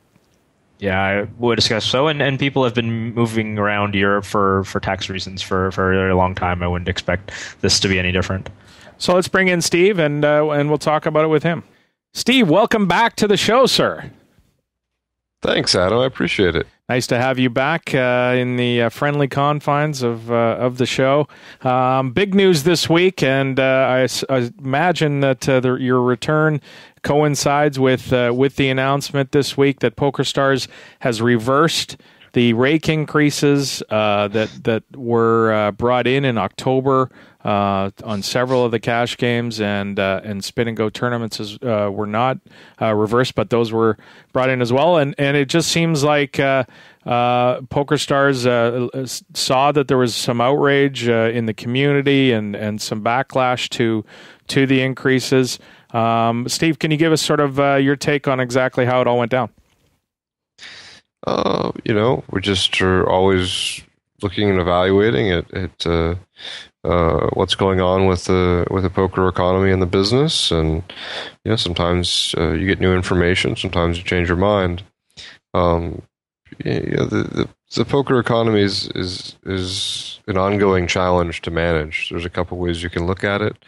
One is you could say, it's a business and it's pricing, and businesses change their pricing from time to time, and that's just part of running a profitable enterprise, is taking into account of your expenses and your revenues and managing them one way or another. And another way of looking at it is, there's players who put their money into this poker economy, and we have a game of skill, and there need to be winners taking money out of it because it is a game of skill and people are playing to be those winners. That's the goal for some of the people, or coming to this game, or many of them, right? It's a game where you play with real money in the hopes of winning. So the economy needs to manage such that there's a reasonable number of winners. So it's a challenge to balance the economy in these two different ways, and we reevaluated, looked at the information we had, and decided this is the right way to go at this point in time. It's interesting. A different decision than a few months ago. Yeah, it's interesting that because PokerStars being so huge and having such a giant economy, sort of. With the online site, there's really no other place in the world to draw information from, right? I mean, and it's like you said, it's such a fragile economy. You move one thing here, you add this game, you increase rake here, you decrease it there, and there's waves that go through the entire site and the different games in the economy that maybe are hard to know because you don't really have any sort of information to draw on if you haven't been through that before. Yeah, there certainly isn't a poker economy book or a poker economy college class you can take. Right. I'll tell you that. And as I mentioned, there's only one of these things that most businesses have to consider when doing pricing, and pricing is an entire area of expertise and study and acumen, right? So, and that's just part of it. Would be the old business pricing. With the poker economy is something separate. Combining the two into one, it's quite complex. If anybody tells you they've got it solved, I think they've got their nose will be growing a little bit. So it's a challenge, but we continue to work with it. And the bottom line is, our business is aiming to grow poker. That's our mission. And if you overtax the economy, that's not really the right thing to do to grow poker. And I'm not saying one thing would be overtaxing, one thing would be under. It's just we want to make sure that we have an economy that's ripe to support poker growth. Speaking of taxation, you've got a lot of issues in Europe with different countries moving towards applying different levels of tax. Part of the announcement was this quote: VPP multipliers will be reduced within the next few months for players in several additional countries where VAT and or gaming duty are payable. These players will be informed directly in the coming days. Steve, it looks like players in countries that have a separate client now for taxation reasons, Denmark, the UK, Belgium, and Bulgaria, I believe, are four that are going to be affected. Players in those countries are going to be affected. And I theorized earlier in the show, maybe, and maybe you can correct me if I'm wrong, that it's a move sort of for PokerStars so that the person that is running into that taxation and is the person who ends up footing that bill because they live in that country, instead of spreading it across the site to all the players in all the different countries, that taxation increase that Stars is running into, maybe it's going to be applied a little bit more to the people in those countries. Actually, I should be clear. For some of those countries, many of them, those VPP multiplier reductions have been in place for quite some time, for years, for Denmark and Belgium. So when we went to the .dk client, the Denmark VPP multiplier was reduced. That was it's about 2 years ago, I think. And Belgium was even longer than that, if I recall correctly, like 2.5 or something like that. So we've long had this policy that when we get taxation and new taxation comes in, whether it be gaming duty or now VAT is the new wild card here, we absorb half and pass half on to the players. It's just kind of what we think is a reasonable way to do it. Now, when we went to these segregated markets of Italy, France, and Spain, we reduced VAT. We did some combination of reduced rewards and increased rake. We passed on half, some through the rewards, some through the rake. And on the shared liquidity markets of Denmark and Belgium, and then Bulgaria earlier this year, and now the UK, and Estonia is such a country, but the tax is so small it's irrelevant nearly. With here, the shared liquidity, it's kind of awkward or a challenge to charge different rake to two people in the same game. Yeah. for reasons we can discuss. And so we just did the rewards part. So as a result, we weren't actually, or haven't been, and still aren't passing on half of the tax to the players in form of rake. It's substantially less than half right now. So, we will develop the ability to charge that different rake in some way in the future. And implement the other portion of that half the tax. That's going to be quite the challenge, right? I mean, two guys in different countries that have different taxation going to be raked at a different level when you're collecting, the same amount from everybody. Let's go into the details of why that's difficult. For ring games right now, we take the rake out of the pot every street, right? So how would you know how much to take out at each street if you don't know who's going to win the pot? Right. Because they're from different countries. So you have to take the rake out at the end of the hand, which could affect the size of the betting and pot games, pot limit games. But that's probably not a major deal. It is a technical thing.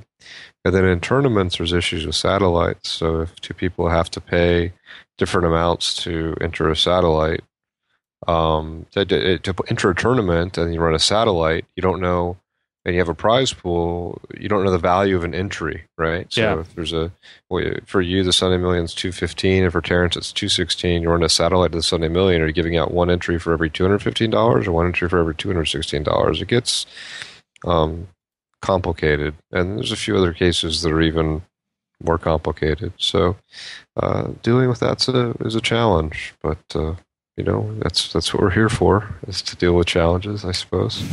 So we'll figure out a way to get it done at some point. The notice we put out to people was that something like this could happen as early as July. That's an earliest case scenario. We just want to make sure we give people plenty of notice, and so it doesn't surprise people when it happens. But we could also go through the end of the year and not implement something like this. It just depends on how various things go.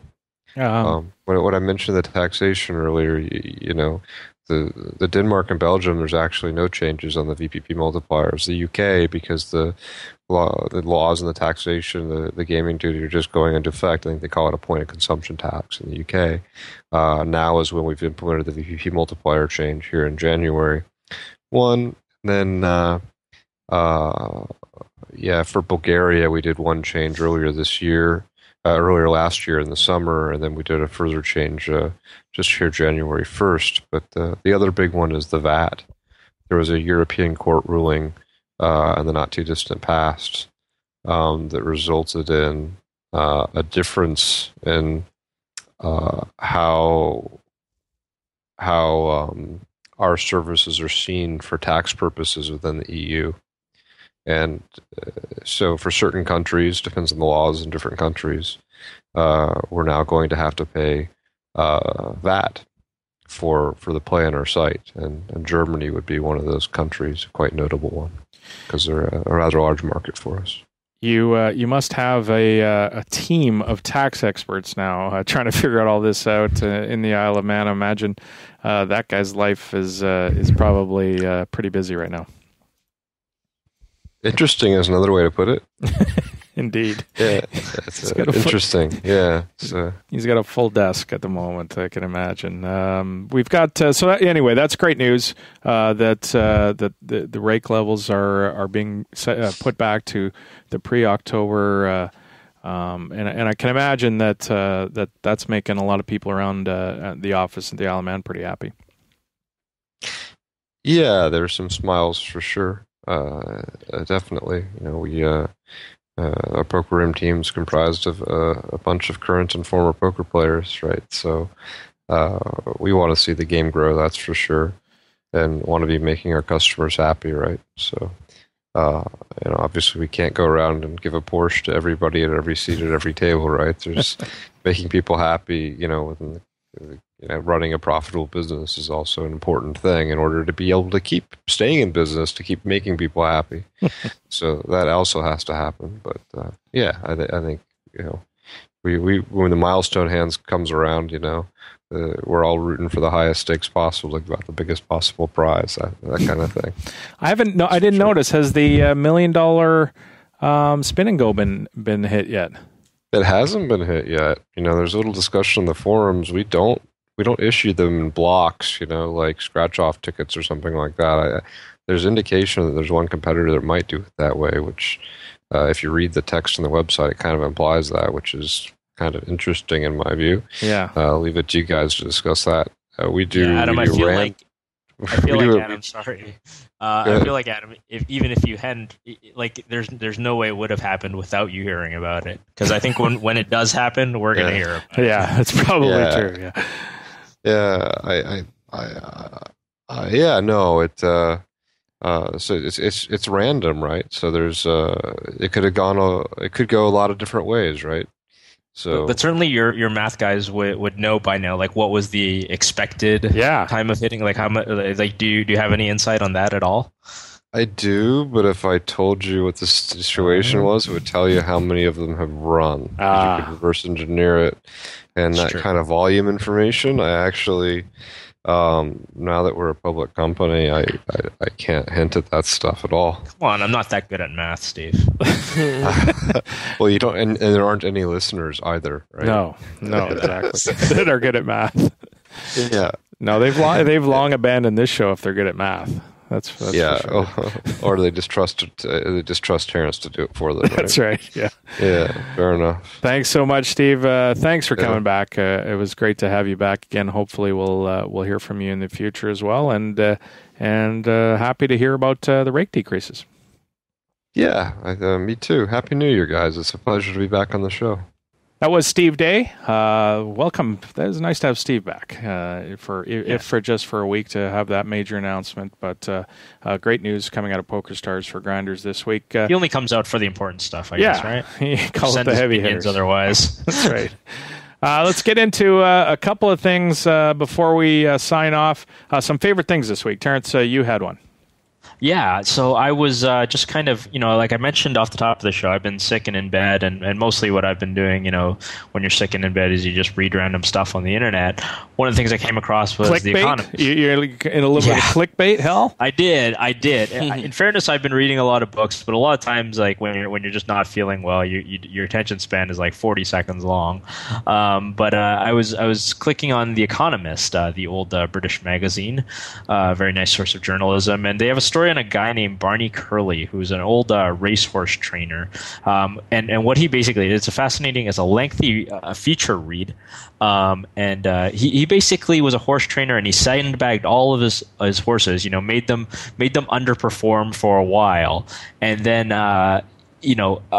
4 separate races he hit like a massive 4-to-1 parlay, 4-horse parlay on all these horses that were considered to be really crappy horses because they'd never done well in a race. And he amassed an army of guys, and he just absolutely crushed the bookmakers. I believe it's in Ireland, and he's done it before. He did it, I think, the first time was in the 70s. So this parlay paid out 9,000 to 1. It's one of these cool gambling stories that you just got to read about, because we in the poker world, we hear about we hear about the IV edge sorting stuff. We hear about all these cool angles. So I thought this was an interesting angle from a form of gambling we don't often hear to talk about too much on the show, which is racehorsing. I mean, that's not ethical, right? It's not unethical because what happens is that sports bet in horse betting, what happens is they assign the better horses heavier weights. And so there's this weird thing where because they're trying to get like an equal amount of action and the odds, whereas like one horse will often be so dominant that they have to actually weigh down the horse. So like, this horse will be saddled with 130 pounds and another one will only be saddled with 105 pounds or something like that.